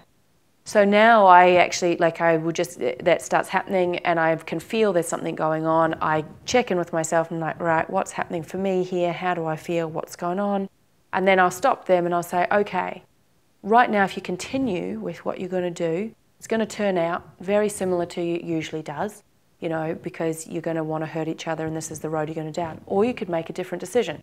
You could actually, part, go and feel how you feel about what's happening, take some personal responsibility, and you could sort it out, because remember, none of this is really about the other person, it's about you. And sometimes they'll go off and they'll have a feel about it. One of our sons now just sort of often takes himself out. Over the last year, it's been quite interesting watching him, our youngest child. He used to just fight with his brother all the time. He used to really look up to his brother. He wanted his brother's approval and his attention, and he still wants that from his dad, and he kind of played that out with his brother. And he feels like he doesn't get that, and he doesn't get that as much. Like, he doesn't get the attention from his dad as much as his older brother does. And anyway, over the last year, he made some decisions that every time, usually he'd sort of like try and attack his brother and pull him down, and sometimes he'd even like physically hit him to try and make him stop sort of doing what he was doing, or to gain a sense that he might have some power or control in the relationship. Anyway, we had a lot of talks about that together, and I pointed it out, and it happened for many years actually.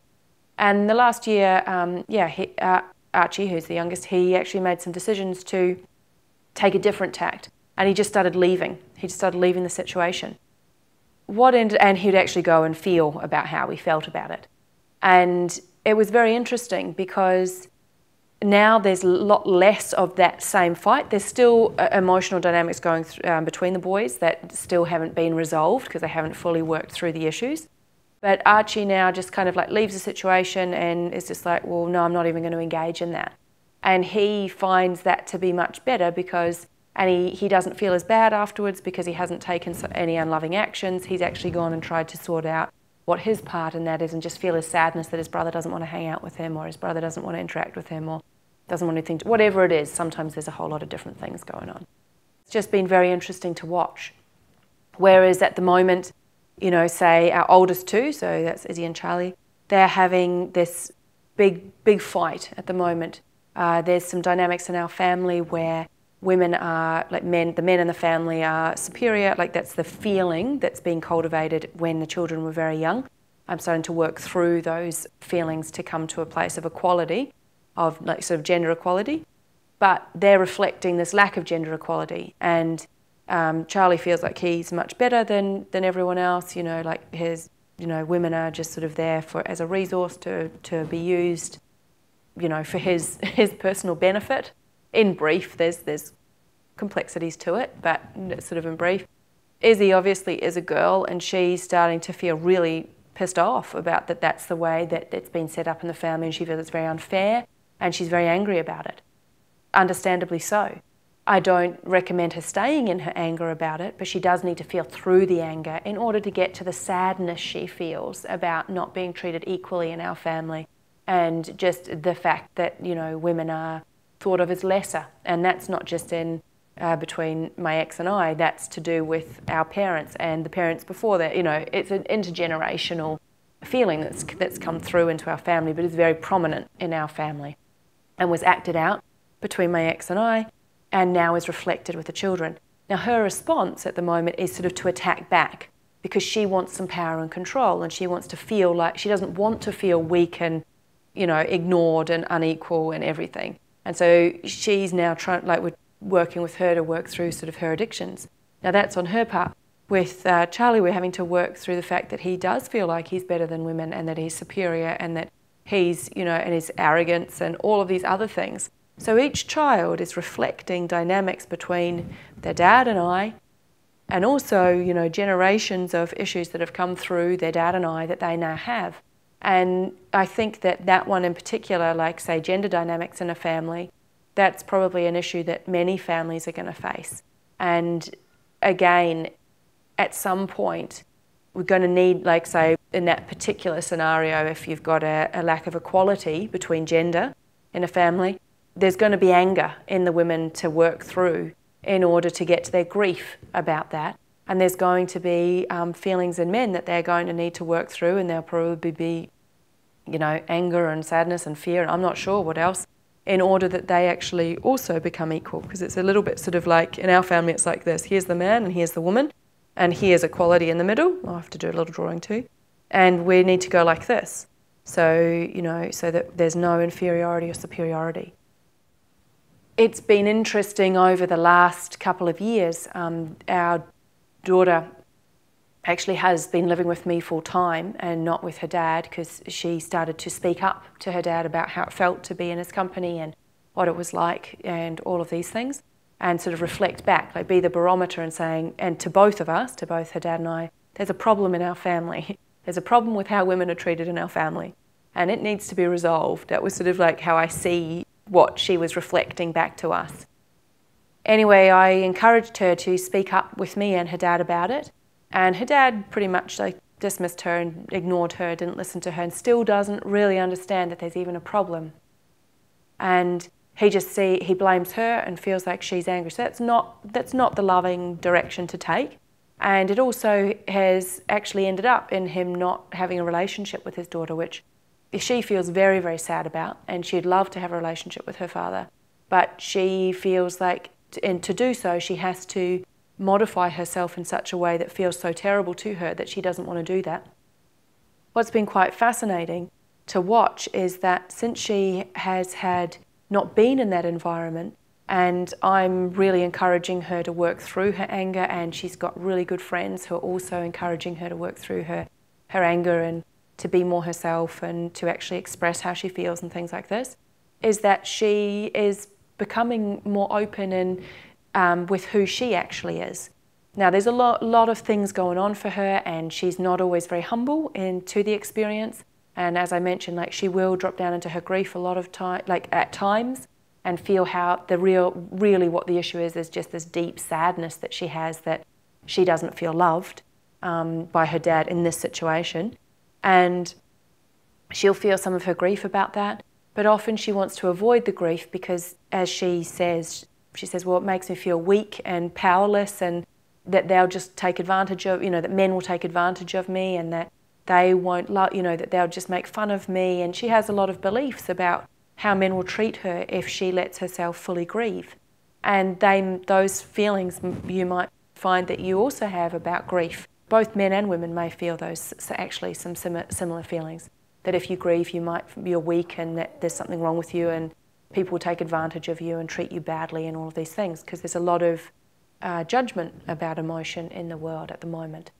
So it doesn't have to be that way. If we all become 100% emotional beings, it could be very different. But until people change their relationship to feeling and expressing emotion, you know, what he's going through at the moment is something that I think most women are going to have to go through at some point, and also men will need to go through as they become more connected to their own grief. So in our family, those are just a couple of, there are just so many examples I could talk about. Every day there's something that's reflecting back to me what's happening in our family, and the dynamics between, because we have 2 boys and a girl, there's all the dynamics between the kids are highlighting all of these different injuries and belief systems and emotions that aren't yet healed, and basically lack of love in our family.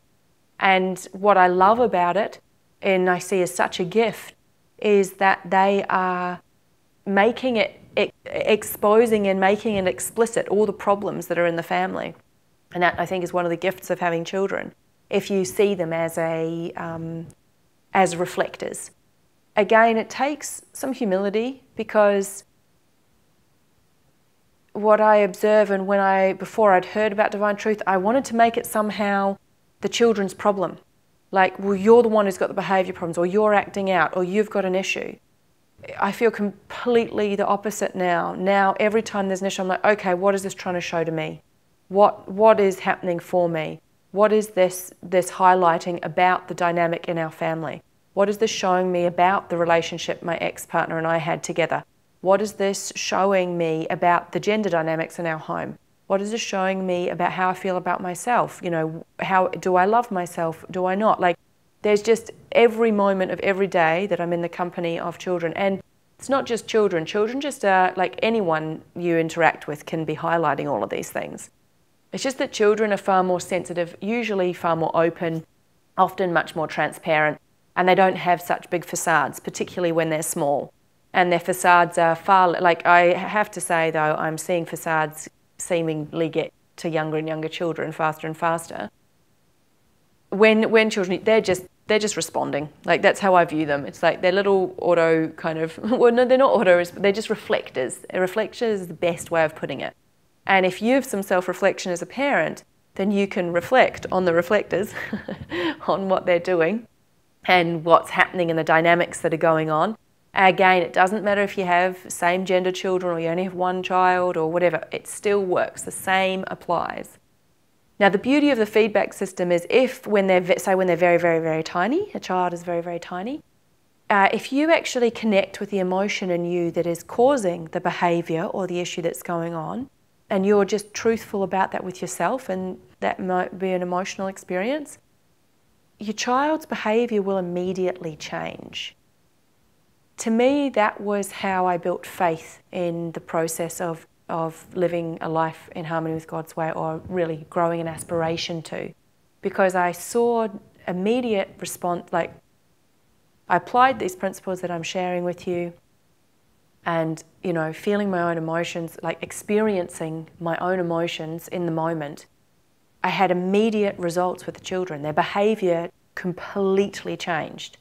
And in our home, because the children's behaviour reflecting their father and I, reflecting all the unhealed emotions in us and our denial of expressing our emotion, that's what they're reflecting, the denial of our expression of our emotion and the unhealed emotional injuries, it caused, because we were, the two adults in the family were so shut down to experiencing emotion, the children reflected that. They reflected how badly and how much we were shut down. And that meant chaos in our home, like absolute chaos. It just meant like it was just out of control. And anyone who knows me and met us when we were that age, they will tell you that it was really unpleasant to be in our company, and it was totally out of control. They didn't, you know, they will. So because my husband and I weren't honest, we weren't humble, we weren't truthful, we weren't wanting to love, we were just kind of cluelessly, blindly going around, not really understanding what was going on. We blamed the kids and just were like, well, somehow we have to sort out the kids' behaviour, which is dealing with effects, not causes. So when we found divine truth, for me it was just like this relief, because as soon as I was truthful about what was happening for me, not the kids, for me, and I suppose I asked that question that we covered earlier of like, why? What was my motivation? Like, why do I feel this way? Or why do I take this action? Or what is it really that's motivating me? Because I became truthful about those things, the behaviour changed, and it changed so markedly that it was just like, it went from, for instance, chaos and whatever to children quietly playing.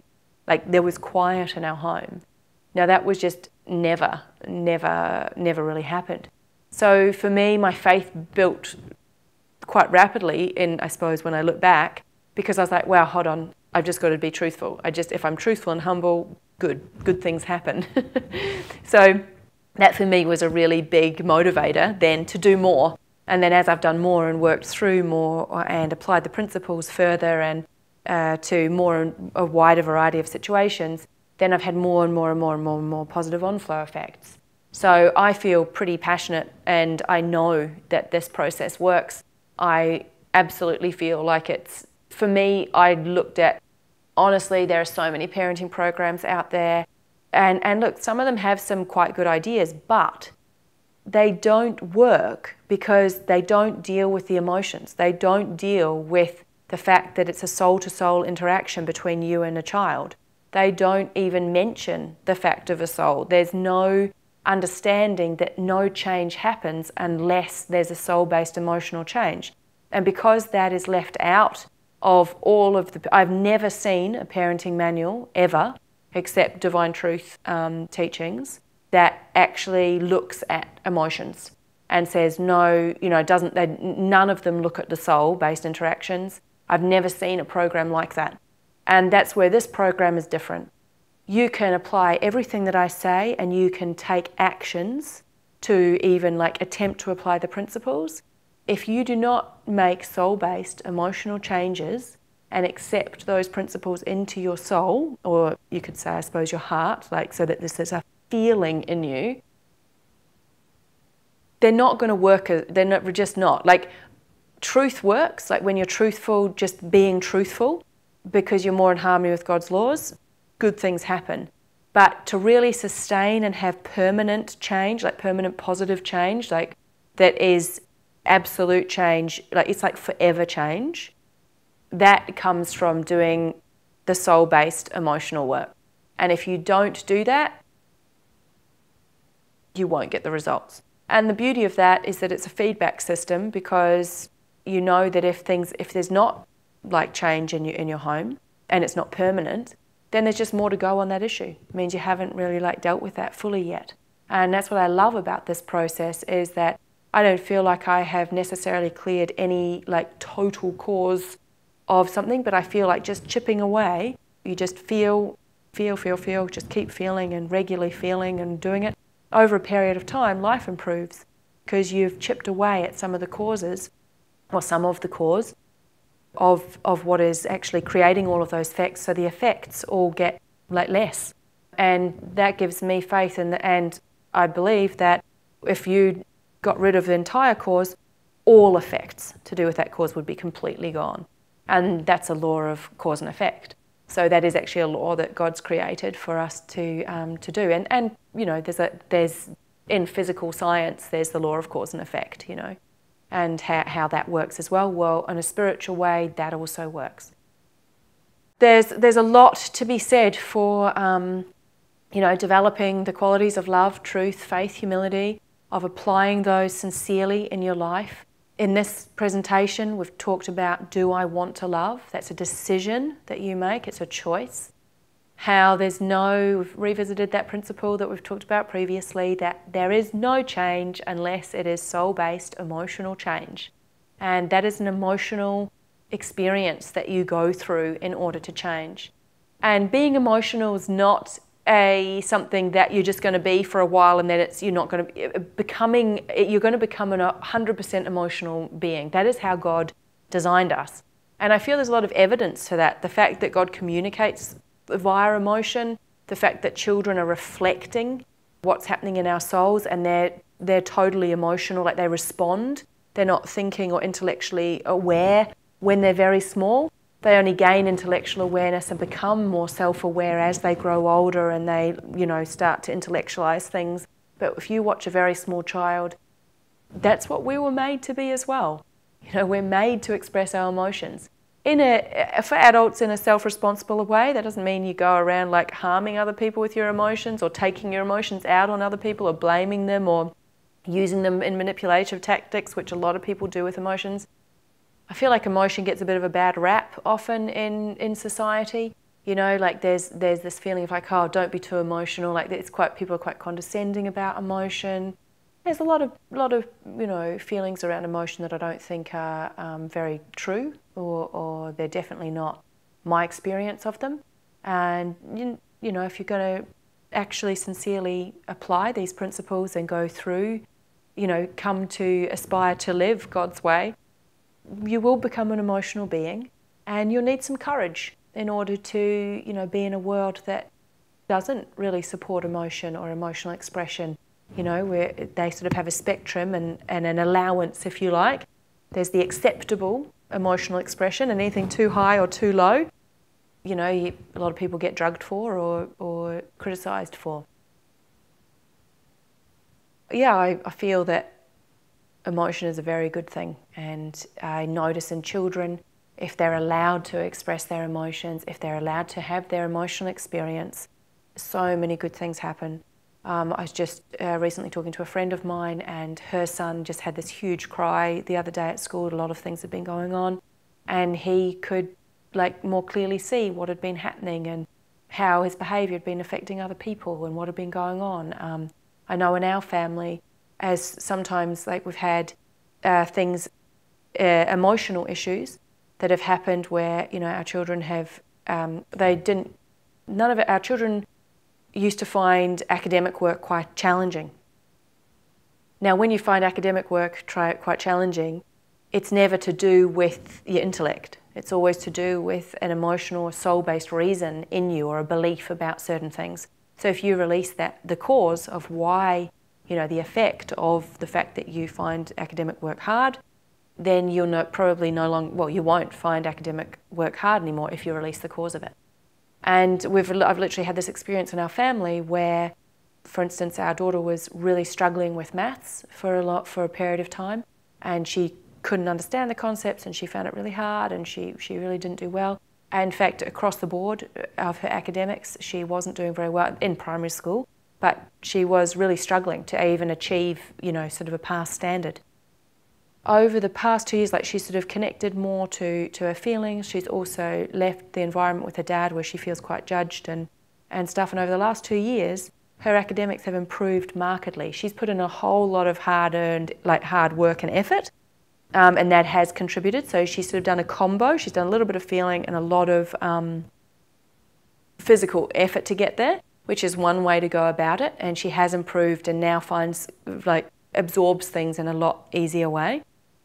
With our youngest child, it was noticeable for him. He was quite young, and I can't even remember what the reason was, but something happened and he was just really upset. He got really angry about something, and I restricted him in the sense that I said, I'm not going to drop you off to school. I'm just going to let you feel how you feel. And we stayed in the car, and he just lost it. When I say lost it, he got super angry, he had a massive tantrum, he just yelled, screamed, went through it, and then he started just sobbing. And he just cried and he cried and he cried. He cried for quite a long time. It was very interesting. Within a few weeks, I think it was about weeks to about a month, the teacher started commenting on his academics, and he'd gone from being very, very low achieving in his academics to being exceptionally high achieving over a matter of months.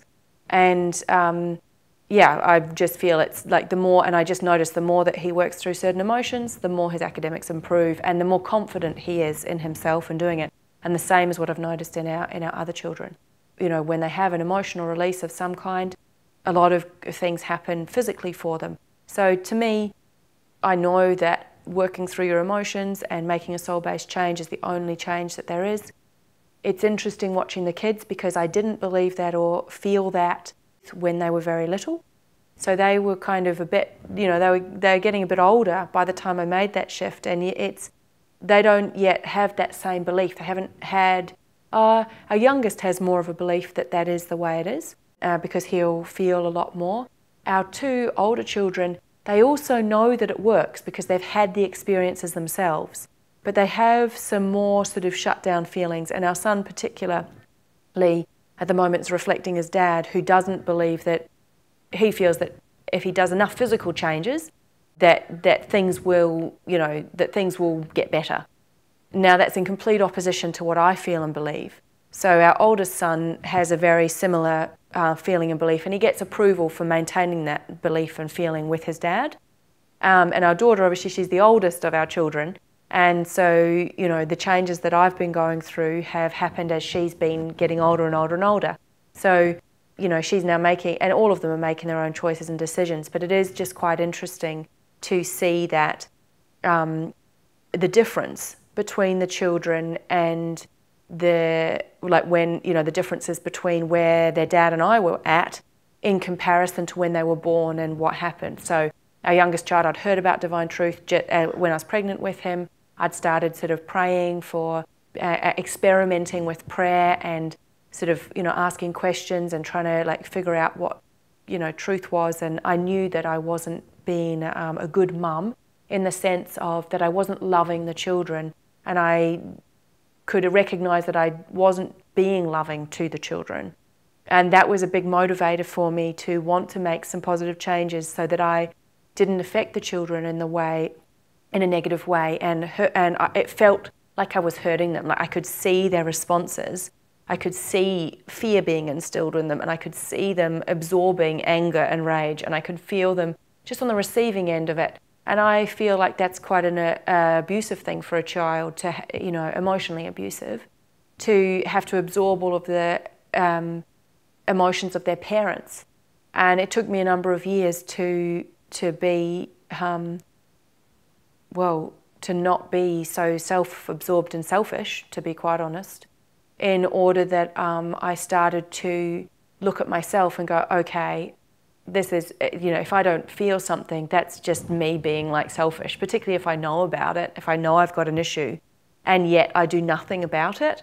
Well, now I'm making a choice to be very selfish and hurt other people.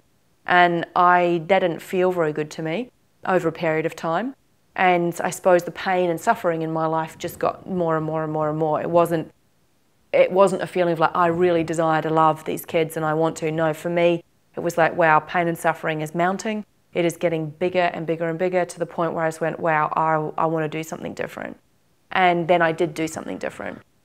But it is noticeable that the difference sort of between each child. And I suppose as an eldest child, that's when, we're sort of the most clueless and all kinds of stuff is happening, and I hadn't done any experimenting or anything. By the time I got to the third child, there's a whole lot of different things going on. And so, and it's quite interesting to track what was happening in each pregnancy, and then how the children behave and what sort of things they've picked up from us as their parents and what they reflect back. And for each child, it's quite different. So I find that quite fascinating, and I love observing other families and just looking at what the children are reflecting and what sort of dynamics are happening between the parents and how each of them relate and what kind of relationship or lack of relationship parents have with their children. I feel like I'm going through a process at the moment of, well, what does it mean to have a parent-child relationship? What does that look like? I don't have any very good examples. My parents, I don't feel, were very good examples of being loving parents. And I haven't, I feel like I'm in a learning process. Parenting is not this automatic thing that you do well. You need an education in how to be a loving parent, else you're clueless. You really are.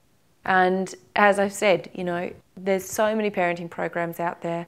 To me, they don't work because they don't look at the soul, they don't work with emotions, and they're not looking for causes. They're just trying to deal with behaviour and effects, and that's never, ever going to work.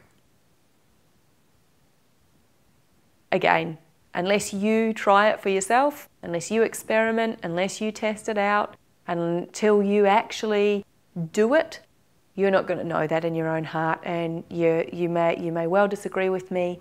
As I said, keep an open mind, try it, have a go, see what happens. If you sincerely apply it, observe and reflect on the feedback you get from God's laws or from other external sources. Just reflect on that. And then modify your experiments, try different things, test things out. If you don't have someone who can give you direct feedback, just start some tests. Do something different than what you're doing now and see what happens. Just see what the results are. There's the Parenting Principles program. As I said, it's just applying Divine Truth principles to parenting.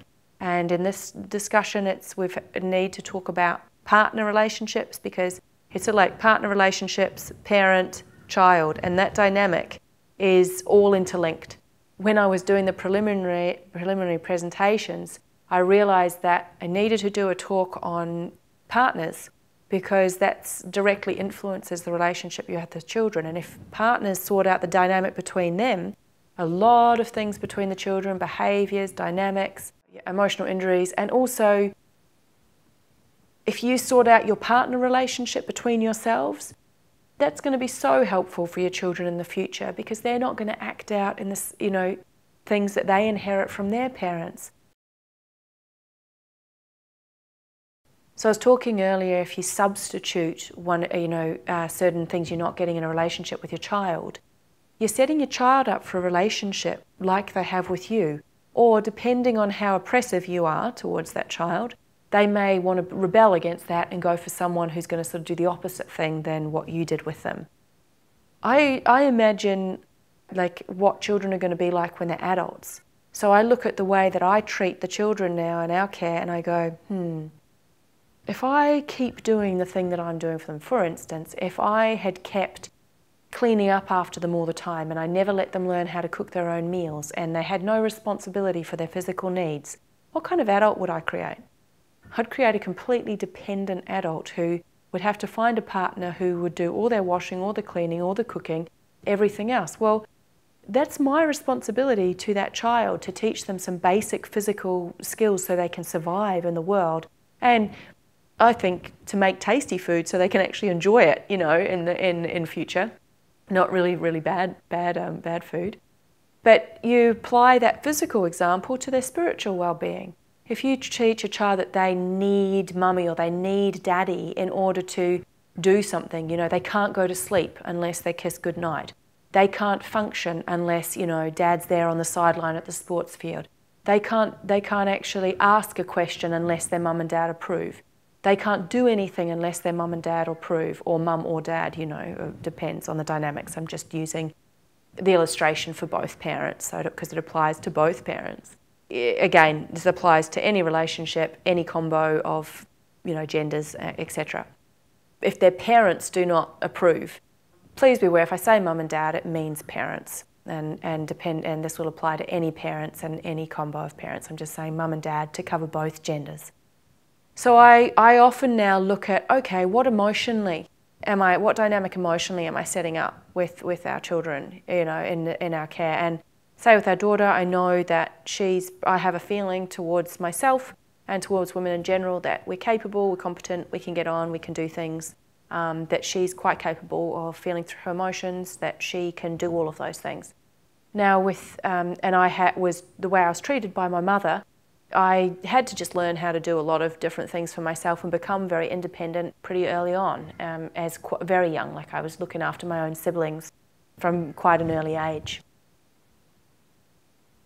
In comparison, because of some injuries and beliefs and feelings, and the dynamic I had with my dad, when my dad set up with me, and then also the beliefs in my family, and also the beliefs in my ex-partner's family, because of all of that, the way that men are treated is completely different. And because I also still wanted certain emotions from my dad to avoid the feeling of feeling how unloved I felt, and to avoid a whole lot of other feelings, I had set up a relationship with the boys where I made them dependent on me, to the point when they were little, they didn't even speak. Like, they had a lot of speech impediments and they didn't even have to talk, because I already was doing for them before they had to ask. They didn't even have to verbalize what they wanted, because I already was intuitively preempting what they wanted and doing it for them without them needing to. Now that's a very big disadvantage. Like, one, they're not even able to communicate with other people. Their communication was grunts and like yelling and sort of noises, if you like signals, basically, like telling me that I was doing things wrong or whatever. Also, it creates a dependence, and it's quite I feel like there's it depends on the reason why you're doing it. It can be quite condescending, because you're also teaching them they can't do anything without mummy in this example.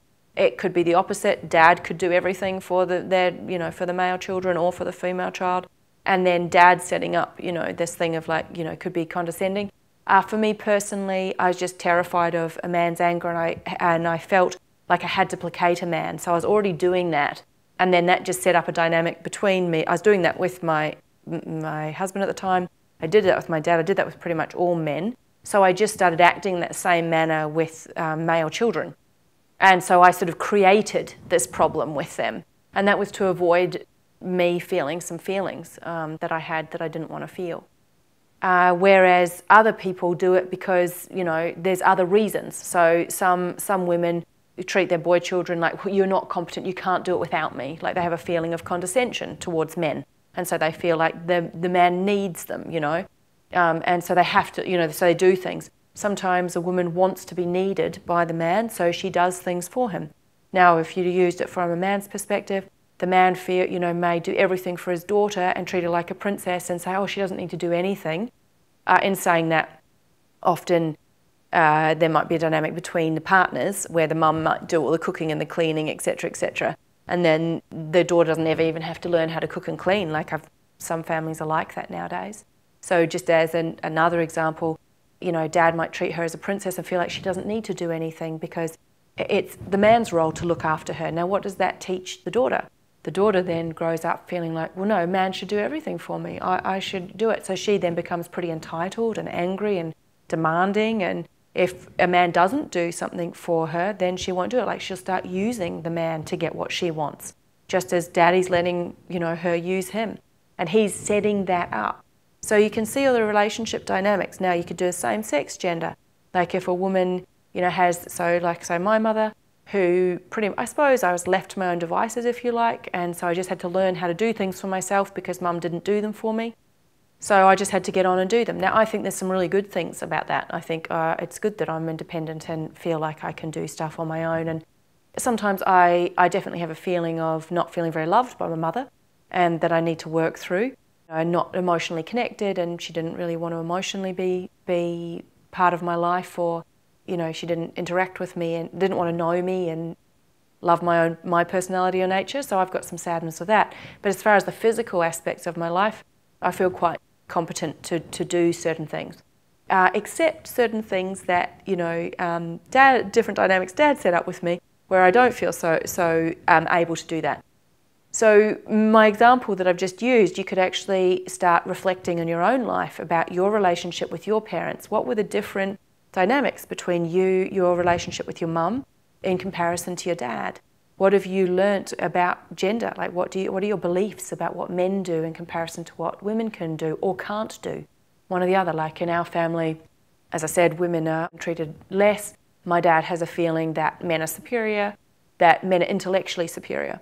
And so I had a belief that I'm just really dumb and I can't really do anything, caused me to want to be a bit of an overachiever, but I still have a feeling like, oh, I can't manage that, you know, particularly say in maths and science, areas of maths and science. It was more acceptable for a woman to be artistically, you know, develop their artistic talents. And all of these things contribute to my beliefs about what I feel the role of a woman or what a woman can do or can't do.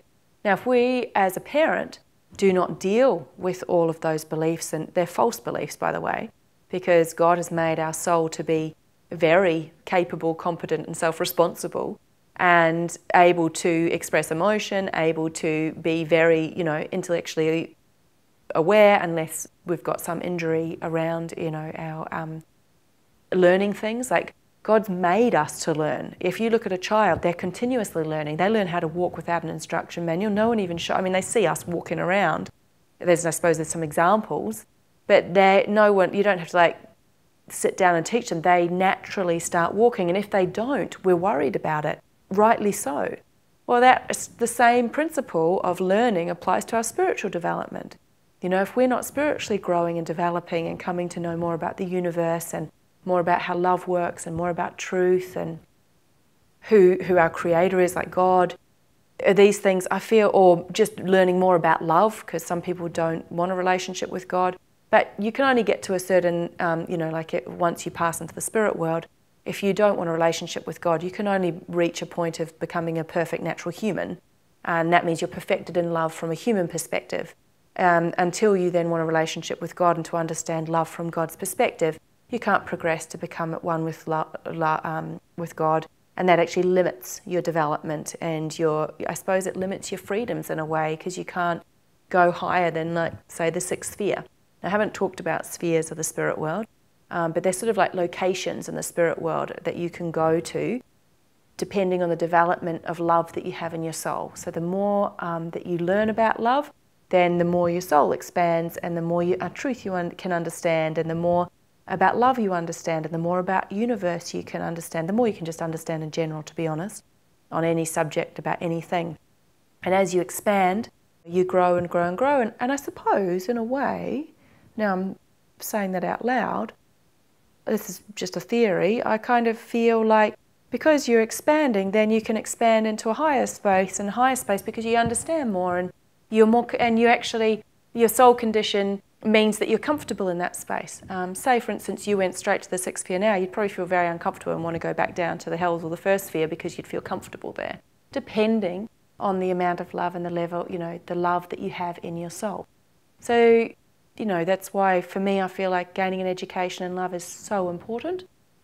If you don't know about love and the way the universe works, meaning God's laws, and if you're in harmony with God's laws, then I suppose you can expand and grow and learn more. But if you're in disharmony with God's law, you're still learning, but there's a lot of pain and suffering that happens, and it's sort of a painful way to learn. For me, I think the smooth, more enjoyable way to learn is living in harmony with God's law, and a lot of opportunities open that way. A bit of an aside there, and I need to probably go in more detail about probably the spirit world and some of the divine truth basics of the spheres of the spirit world and what that means and stuff. That's just a brief overview I have covered there. Those are some examples about children and the way that the dynamics between parents and children play out. So if you're in a relationship, you can go back to those, the primary question, which is, do I want to love? And then look at the four questions of, what would my love for myself motivate me to do for myself? What would my love of my partner motivate me to do for my partner? What do I feel my partner's love for themselves would motivate them to do for themselves? What would my partner's love for me motivate them to do for me?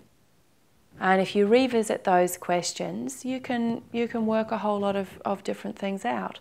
If you take the example of, say, having a new baby and then feeling sort of like left out or no longer needed if you're the other party, then there's an opportunity to feel about that and then talk, if we go back to our qualities, love, truth, faith, humility, have some faith that if you love and that you're honest and truthful, that things are going to work out, and that if you're humble, you can get through anything. And, feel about how you feel about it. Like, that's the first thing to do. We've talked about in the previous ones is look at yourself first. And that's something that I feel is so important. Just take it back to yourself first and be like, what am I doing here? Or what's the attraction for me here that's out of harmony with love? Like, where am I not being loving or truthful in me? If you feel through that first, or at least come to understand and why you feel that way, then you can also talk to your partner about it and be open and transparent about, your feelings and your observation and what's going on. And if your partner's humble, then you can sort of work out, well, and say in this example, your partner really wants to feel unconditionally loved and doesn't want to have to, it could be all kinds of reasons, but maybe they don't want to have to, do a whole lot of stuff for you as their partner. And maybe they just want like a baby and to just put all their attention into the baby because they feel they get more out of that. They'll have reasons about why they're doing that, and you'll have feelings about in response to what's happening. And that goes both ways for both parties in all situations. But it's better to work out your partner issues between each other than it is to substitute in a child into the mix and make them responsible for filling in, gaps or filling in roles or taking on obligations or no one should take on an obligation, but rather than imposing all of our unhealed feelings onto children, we need to be responsible for working through those ourselves. I watched a movie recently, and there's a little boy, and this I think it was something was happening with the dad, and he said, make sure you look after your mother. You're the man of the house now. And I just cried. I was just like, no, don't put that expectation and that demand on that little boy. And he later didn't want to do certain things and he was really, really worried because that's what his dad had said before his dad had left. And he then felt this obligation that he had to look after his mum. And that if something bad happened with mum, then he was somehow responsible. Nothing in a child's like what's happening with the parents is not the child's responsibility. As parents, we have a responsibility towards children, particularly when they're young. And part of our responsibility is to help them actually to grow up into adults who know that they can be self-responsible themselves and can take care of themselves and look after themselves, and I mean physically and also emotionally, that they're quite capable to feel their emotions and to express themselves and to be themselves. And that is a responsibility. So any time that we are not helping a child to, or demonstrating to a child on how to be self-responsible, we are now out of harmony with love. In our family, for example, one of our sons feels like he needs to sort of look after mum and look after dad and sort of make sure they're okay. Like he feels he has a bit of a role to do that. And our daughter feels, she has different feelings and it's very interesting because her dad has different expectations and demands than I have had on her. And I've had different expectations and demands on our daughter in comparison to our sons. And all of these things need to be seen for what they actually are and the truth about them, and then to be worked through and figure out, well, hold on, if I want to love, I need to stop doing this thing. Now, the only way to stop doing the thing, but by actually working through the cause or the reason why in your soul that you're doing that in the first place, that's an emotional, soul-based process. And then once you go through all the emotions, they will be released and you'll no longer do that physical action automatically. It'll be an automatic change. In summary, all of these things are, we started off in this little section just talking about how aiming for God's truth or absolute truth is so important. Because without God's truth, or it's like truth is the roadmap. And if you don't know what God's truth is, sometimes you're flailing around in the dark and you figure it out because God's laws are showing you, and you might, as long as you're open to different possibilities and you're open to the fact that you're probably wrong, because in my experience I'm just wrong all the time, or have been, and I still feel like that. I just feel like on so many issues and so many subjects I don't know, I'm kind of clueless. And if you have the opening that, yeah, right, you're probably going to be wrong, and if you're humble enough to take on new information, God's laws will help sort things out, and you don't need to worry too much. It's all happening. Just become more sensitive to the law so that you can feel the pain or pleasure or pain and suffering feedback. And, that's a sensitization process to go through. But in summary, we sort of talked about if you want to be right and your partner wants to be right, then you're both going to think you're right. You're going to have, it's going to pull you guys apart. You're not going to feel close and connected anymore. Your relationship's not going to feel so good.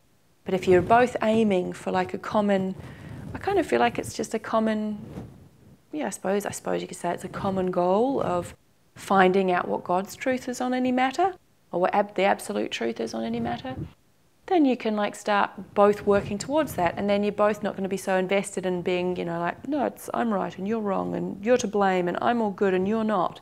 It's not like that.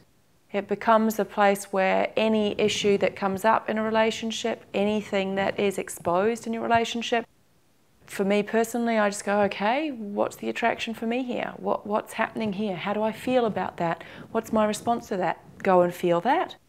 Then come back and discuss what's happening in the relationship. And if your partner was also humble, they'd head off, feel all about that, come back and talk about it. And then you've got two people who can be trying to nut out what is God's truth. The fastest way to find God's truth is obviously to feel. And via the conscience, you can have a direct relationship with God. And also to have a direct relationship with God, that's the fastest way to find out. As I've said, if you don't have a relationship with God, and not many people really do, and I know for me I get stuck and I can't, sometimes I'm not allowing God's love in, and sometimes I'm not feeling what God feels about an issue, and I feel very, very privileged and lucky to have some amazing friends who give me a lot of personal feedback and external feedback, because without that I would not be changing and moving forward. So very, very grateful for that. But if you don't have, people like that in your life, you can use the teachings of divine truth, because at least you got a bit of theory and you can sort of go, okay, I'm hearing something. Sometimes it's a bit hard because I've found that you listen to the teachings of divine truth, you think you know, and you sort of filter it through all your belief systems and your filters and your understanding. You go, oh, I get that. I really get that. But because it's sort of all filtered through what you, particularly if you haven't felt things and you haven't released certain emotions, then you can't actually get the truth of what's being said into your soul. It will just be through your interpretation, if you like. So be open to the possibility that you're just interpreting it, but give it a go, you know, take some action, trial it out. You know, things will be refined via God's laws. That's why God's laws are so wonderful, is God's made a structure and a framework that's giving us feedback 24/7 about everything that is out of harmony with love. And it's just trying to correct all the things that are out of harmony with love. And it's trying to help us to see that when you're in harmony with love, life is smoother, better, happier. You know, there's so many good things about living in harmony with God's laws and with love and truth. So the more sensitive we can become, again, an emotional process, you've got to let an emotional experience, I should say. It's not really a process, it's just experiencing emotion. And emotion's not hard, it's just that we've all shut down or we're in denial, or, you know, as adults, and we've taught ourselves, or we have certain beliefs about emotion. If you work through all of those, emotion actually flows very easily. And emotion's something, it's not like the be all or end all, it's something that happens as you're living life. It really does. If you just live your life, when you have a feeling and feel it, you know, move on, keep living your life, another feeling will come up, experience the feeling, move on, keep going. It's, yeah, lovely, it's actually a really lovely experience. When you first start, you may not agree with me. If you stick with it and you're sincere about it, at some point you will agree with me if you sincerely do it. Because, yeah, it's good. It's good. At some point, I think you will sincerely agree with me, just depending on, it just depends how long it takes. But if you resist your emotions, it can become quite painful. And you get quite angry about a lot of stuff. That's what I've found. So to summarise, this presentation was about partner relationships in relation to parenting, how working things out between partners, so being more truthful, you know, having a desire to love and asking that question, do I want to love, to figure out where you are and measure if you really have a desire or whether you need to actually develop one, is very important.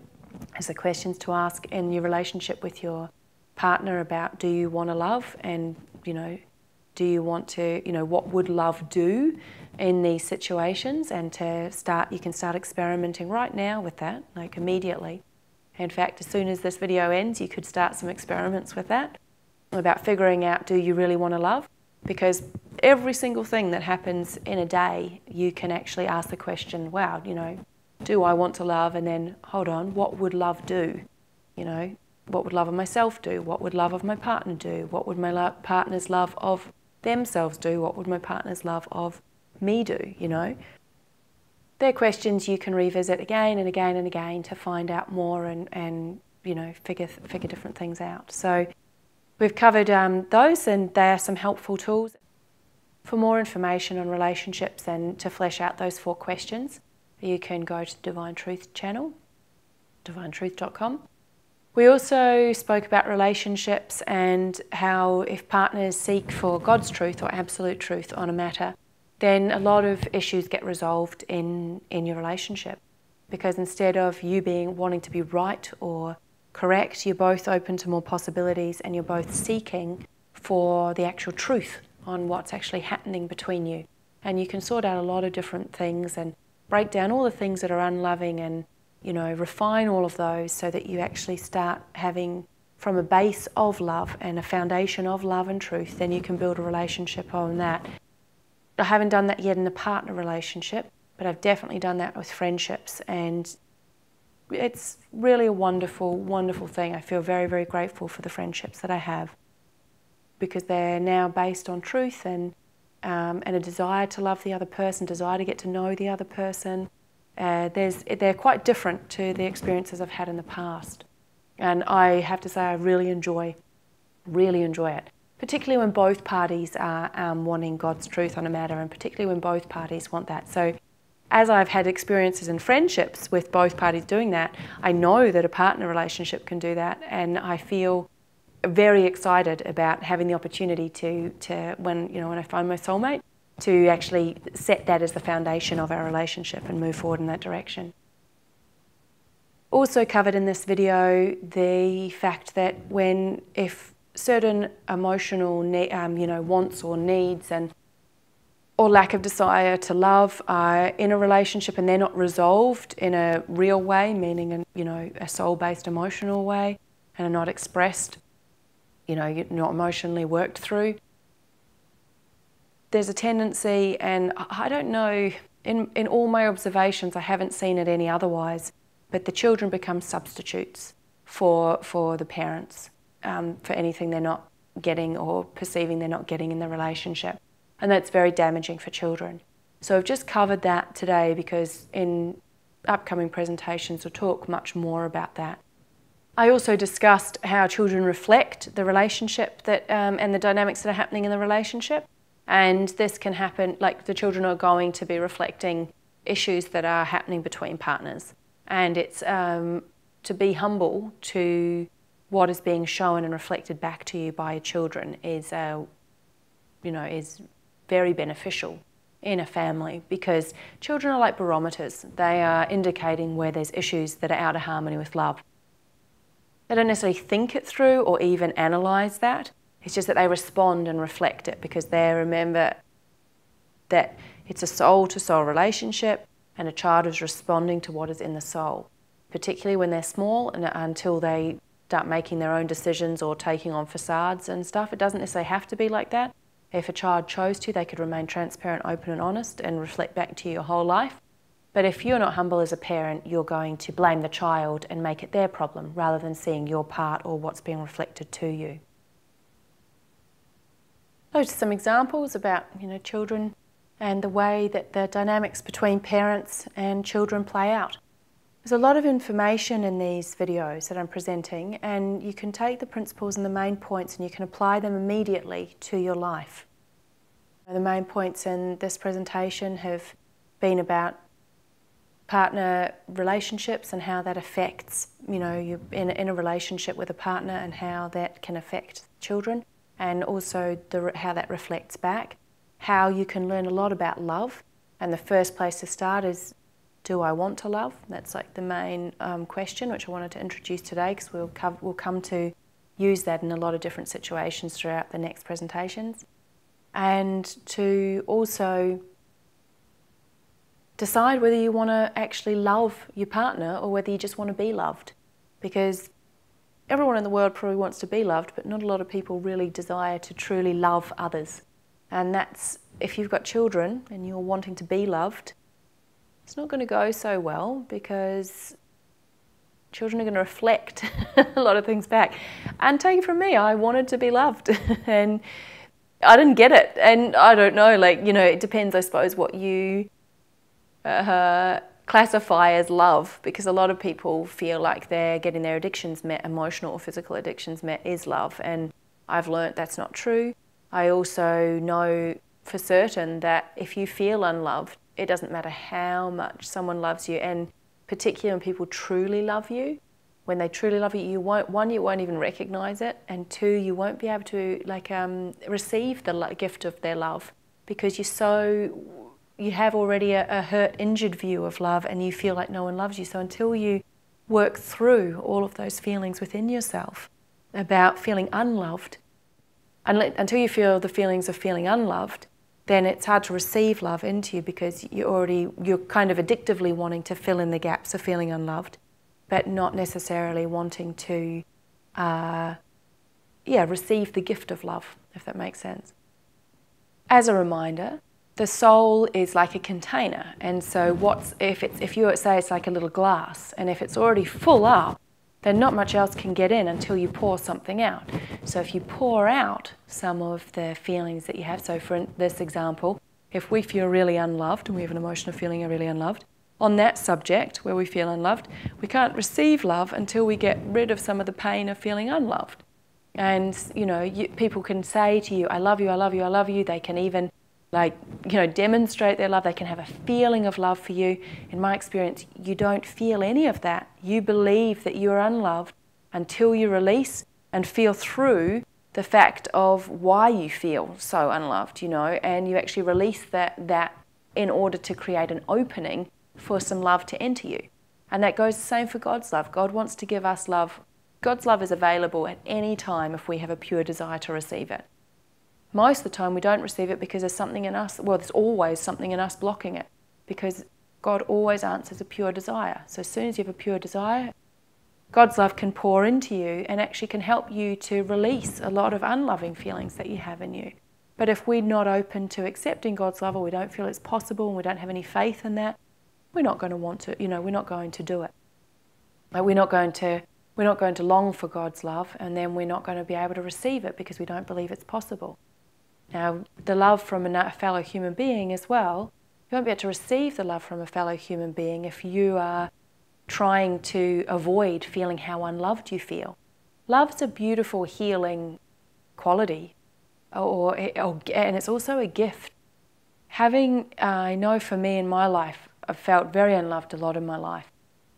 I now have some people in my life who genuinely love me, and what I have found is that their love is an amazing gift, because it contrasts my own feelings about myself or about things that have happened in my life, and brings up a lot of sadness, actually. Like to when someone really loves you, it's a lovely feeling, but it often triggers or exposes certain feelings in you, for me anyway, feeling unloved. And I felt quite sad, and at times I still do, and I feel like that's like that sometimes with God. When you first ask for God's love, the contrast of the feelings God has about each of us as God's children are very different to pretty much, they're incomparable to the feelings that humans have for each other.